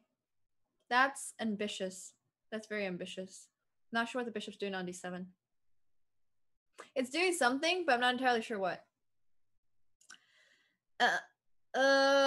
Black is definitely not going to stay passive here. He's going to like bring out his pieces really soon. He needs to move this final rook, but White also has like 19 seconds. I don't think he has a plan, which scares me. Honestly, like just move that bishop back and go for h4, h5. But he's letting his time run down. Oh, I don't like f3 though. That like leaves your king side a little bit unsafe. Yeah, like I was saying, rook d8, just activate that final rook. It's going to be really important. Rook takes c5 because that's a free pawn. And your king's going to be in check after the whole exchange line. All right, this is unfortunately looking like Nepo's game. This is going to be Nepo's game. Also, the time is... All right. All right, time, not just time. The position is not looking good. Ooh. Okay. This is very unfortunately looking like Nepo is gonna be wrapping up this Title Tuesday. Very well played game on Nepo's end. Oh my god, the 0.2 seconds. This is just nerve-wracking. Like, there's not much White can play for. You're still currently like basically okay, and he's actually won by timeout. Well. That was a very well played game by Nepo. Honestly, huge congratulations to both players for playing amazing. Obviously, Matthias was battling some inner demons in this game as well. But his previous game against Nepo was looking so good. He was looking so good. It looked like he had all the chances to win, but unfortunately he let that slip through. But that's chess, right? Like you let one chance slip through and you might not get a rematch.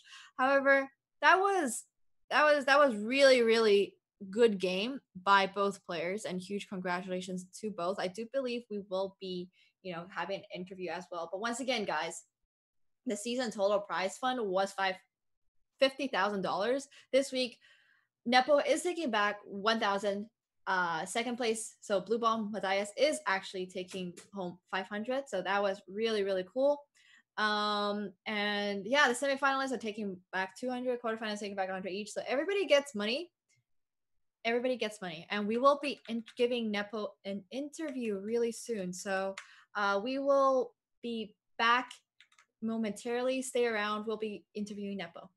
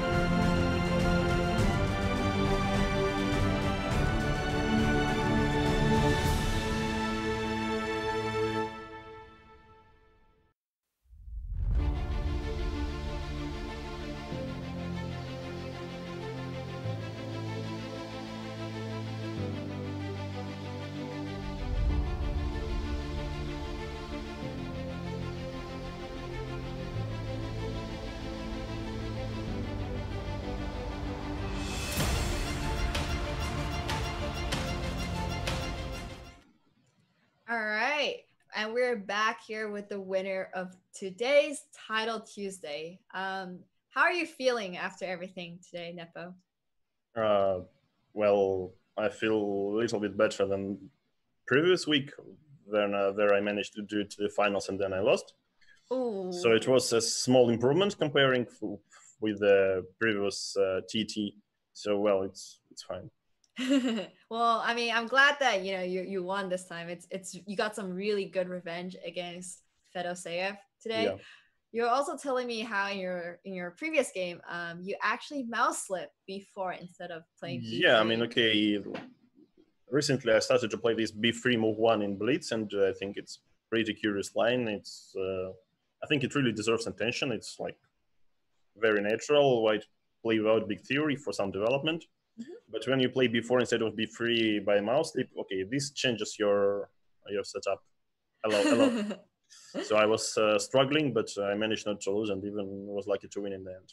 But I For think sure. Matthias was slightly, maybe a little bit too slow overall. Yeah, I think Matthias definitely started thinking a little bit too much when his position didn't go quite the way he wanted it to. But you guys both played an amazing game, and super happy for you Mm-hmm. guys. So yeah, we just wanted to ask a little bit, how are you feeling for candidates next month? I heard that was happening really soon. Mm-hmm. Well, okay, especially now, let's say after I finally won a TT tournament after years and years of attempts, now I feel like it's the peak of my career, but and I don't care anymore about anything else. Yeah. Well, I mean, first of all, I really, I mean, if we put jokes aside, I really want candidates to be held.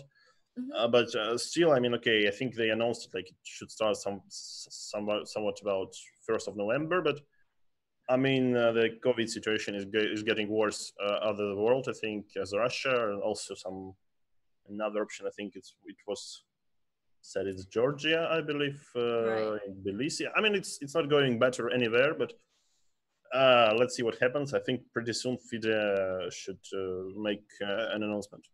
Oh, well, I definitely hope it does happen, as long as it's safe.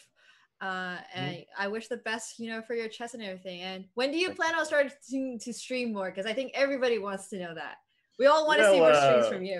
yeah, obviously I post streaming because of I have to spend more time preparing, and I don't want to let's say let any energy say go away for streaming because like streaming Mhm. is good for fun, but I think it really interrupts preparation. So Right. last few months I stream not that much.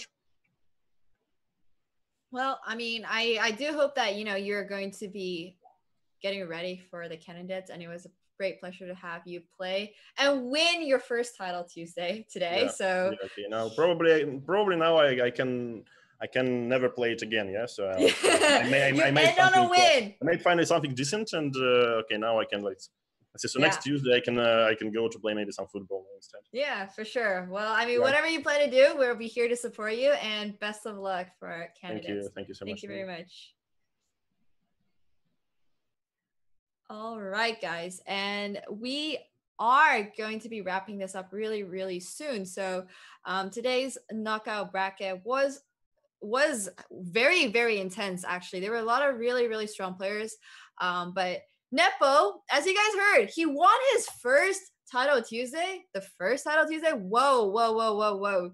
That is actually going to be pretty. That I'm just glad that I was here for his first win, because Nepo's a great guy. He's a very good streamer as well. Obviously, very great, amazing chess player. So being here, having the chance to commentate on all his wins, that was amazing. So he played a really intense final match against Matthias. Huge shout out to every single player who participated in today's title Tuesday. That was a great show by everybody. I will be signing off really soon. The junior speed chess championship is going to continue, and that is going to be also followed.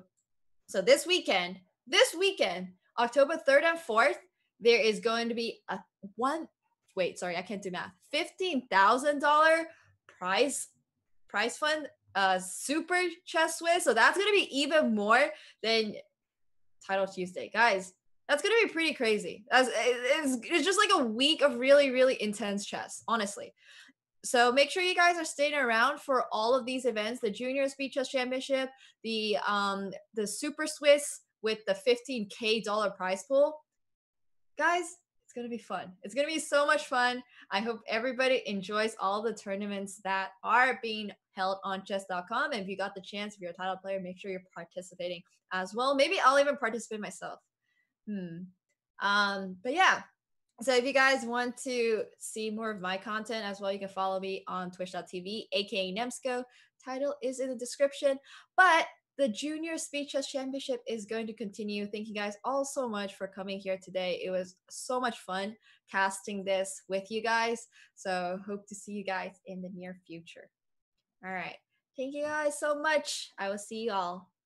Bye.